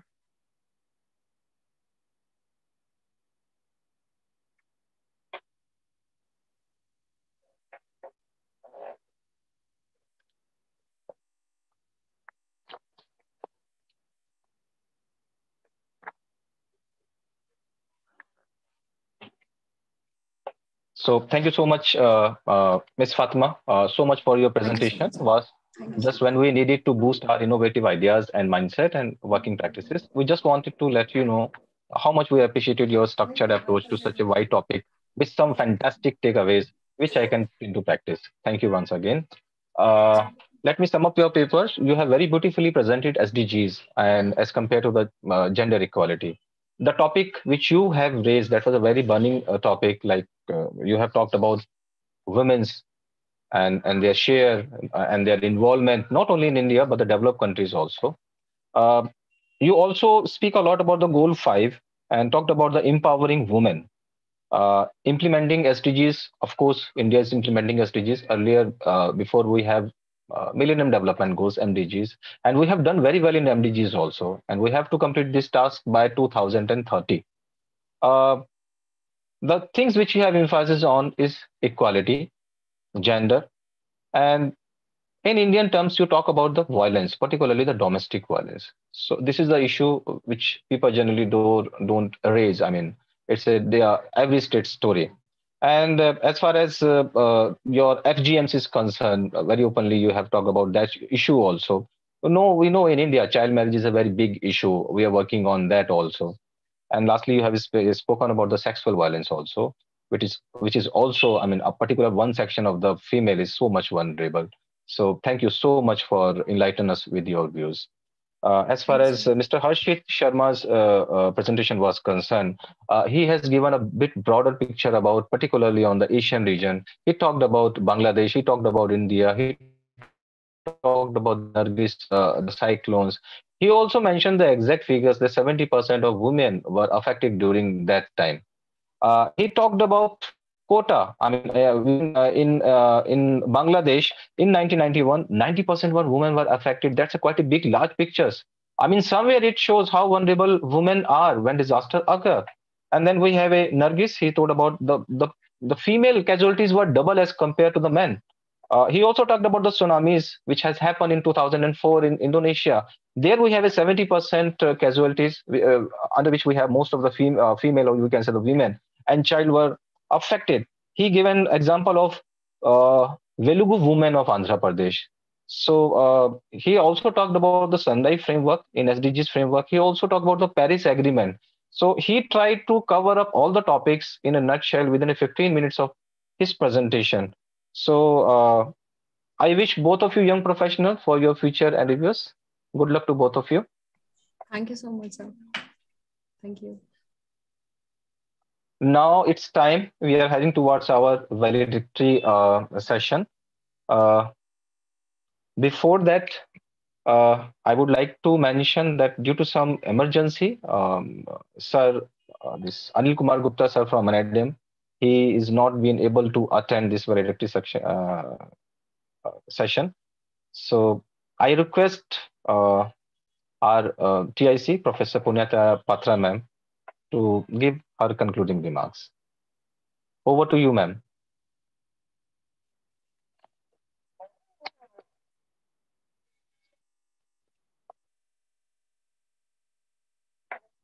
I'm muted.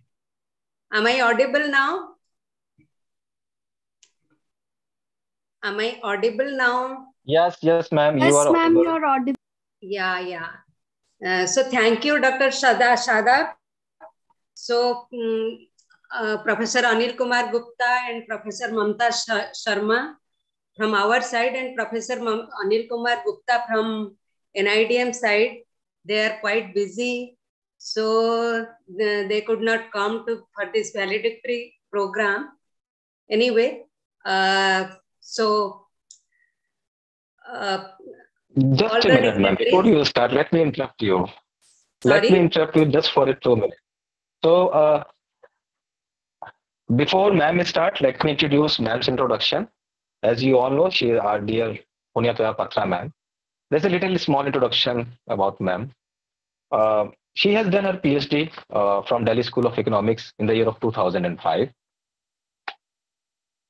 Ma'am has authored 4 books and many research papers in journals of national and international repute and chapters in edited books. Professor Punyata Patra has received major research sponsored by the University Grand Commission from 2007 to 10. She has rich experience of being a consultant with premier organizations such as ONGC, Atomic Mineral Division, Govt of India, Crisis Risk and Infrastructure Solution Private Limited, and so on. She has been honored as the Associate Professor at Indian Institute of Advanced Study, Shimla from 2006 to 2008. For her notable interest in forest and land development and management, she has been conferred with the Best Lecture Award by the Government of Delhi in 2011 for her noteworthy involvement in teaching. She has also been the recipient of national and international funding to visit many countries to present her research time to time. We are so happy to be here, ma'am. Please. Thank you so much, Dr. Shadab, for your kind words, kind introduction. So, my dear, all the dignitaries and students from across the country, very, very good afternoon to one and all.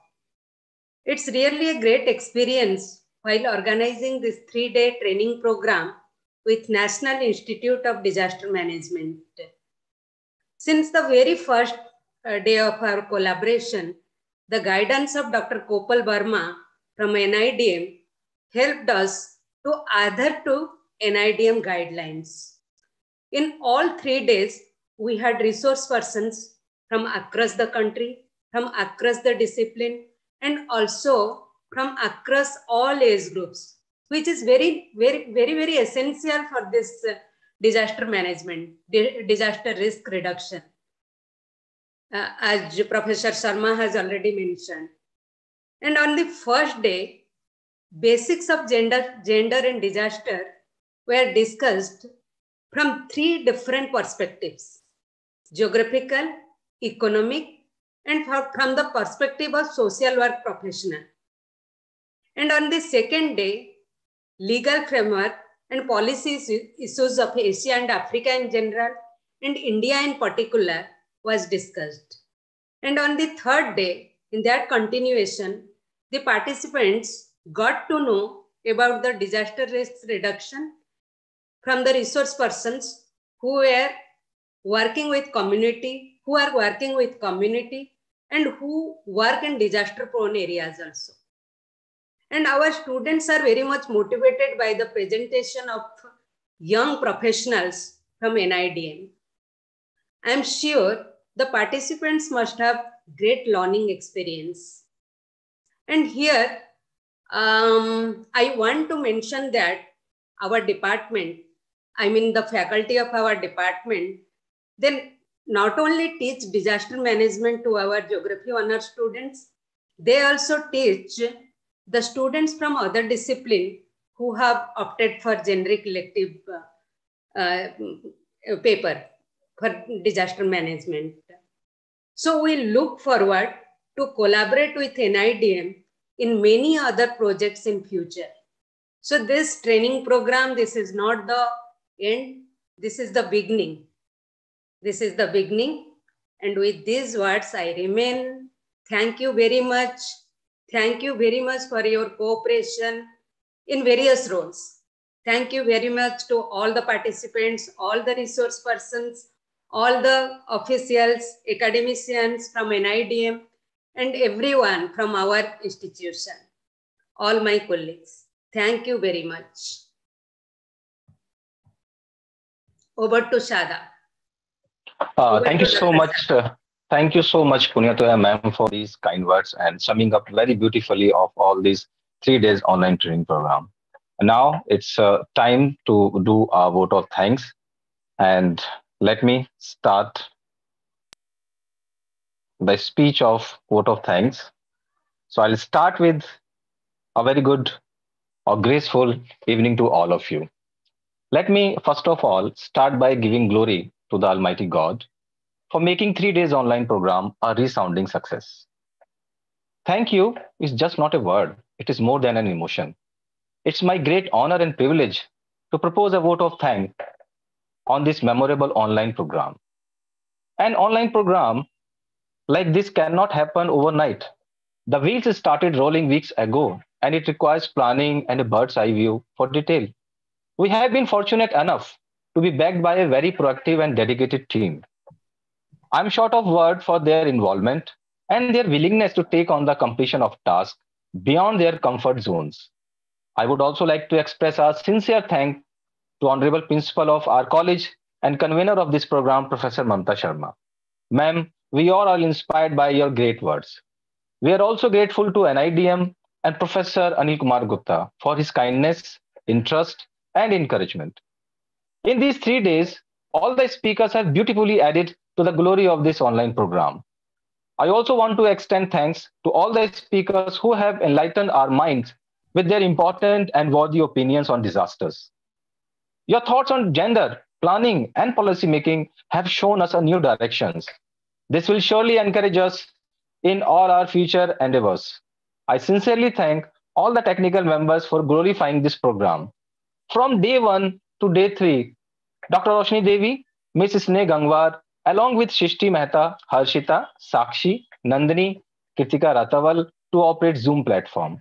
I also thank coordinator of day 1 program, Dr. Neetu Malik, and Dr. Sheetal Sharma, along with Dr. Roshni Devi as organizing secretary.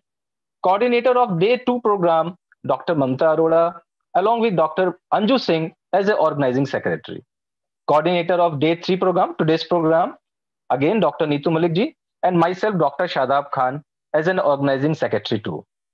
I thank to my fellow colleagues, Ms. Shikha Yadav and Dr. Jagmohan for their suggestions.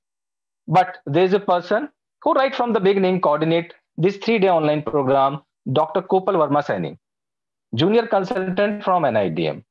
I thank for her timely help and cooperation whenever we needed. Now it's time to share the names of our shining stars of Dharitri Geographical Department or Dharitri Society. President Miss Swati, Secretary Miss Srishti Mehta, Joint Secretary Suchana Maiti, and Treasurer Diksha Das. In technical committee, we have Harshita, Sakshi Jajoria, and Srishti Mehta. Social media handled by Harshita, Nandini, Srishti Mehta, Sakshi, Kritika Ratawal, and Amrapali. We have a group leaders divided day-wise. So day 1 program, we have Swati and Shreya. Day 2, we have Swaliha and Vidya. And day 3 program, we have a group leaders, Mehak, Sweetie, and Shrishti. Volunteers who worked the later part of the night, Swati, Srishti, Mehak, and Sweetie, for their untiring efforts.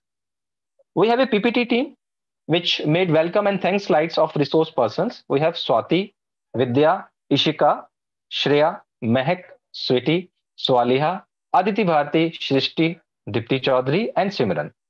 Flyer team includes the name of Monu, Lucky, Ishika, and Bhumika Atri. Fillers made by Srishti Mehta. We have a documentary also, which was made by Sweetie, Nikita, Preeti Kumari, Amrapali, Neela Khonyo Mere, Rishita Gautam, and Aditi Paul Gupta. National Anthem team includes the name of Meha, Deepti, Nidhi, and Nandini.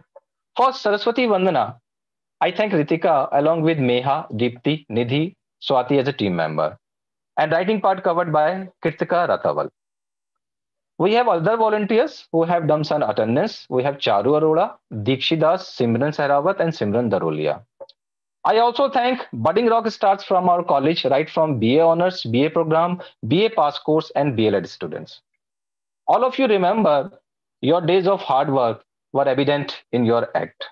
So I also thank to our geography fraternity across Delhi University family. I am grateful to Mr. Yashveer Kumar for guiding us, all the support for conduct this online program. And of course, I owe a special gratitude to convener of this online program and RTIC of Geography Department, Professor Punyatoya Patra, for her interest and continued support to make this online program a reality.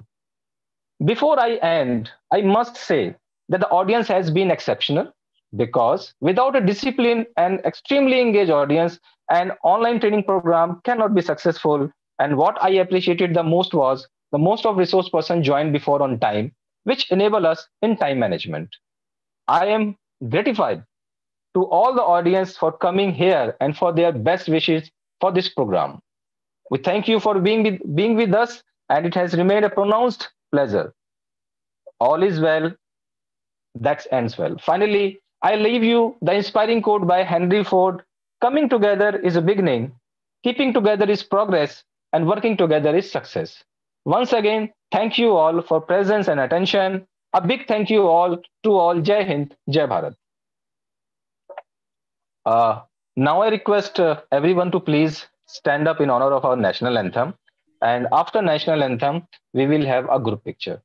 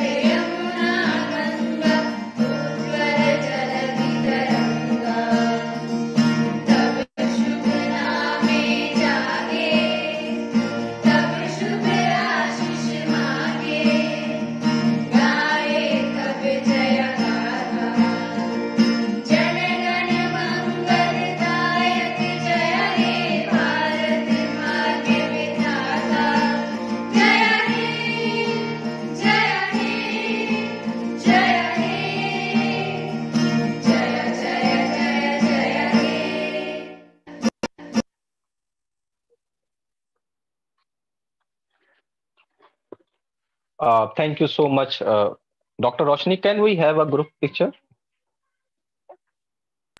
Yes, sure. I request all participants to just switch on their cameras, please. Technical team, I request to take the clicks. Yes, ma'am.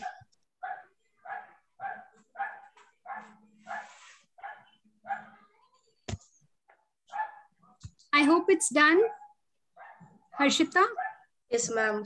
One moment.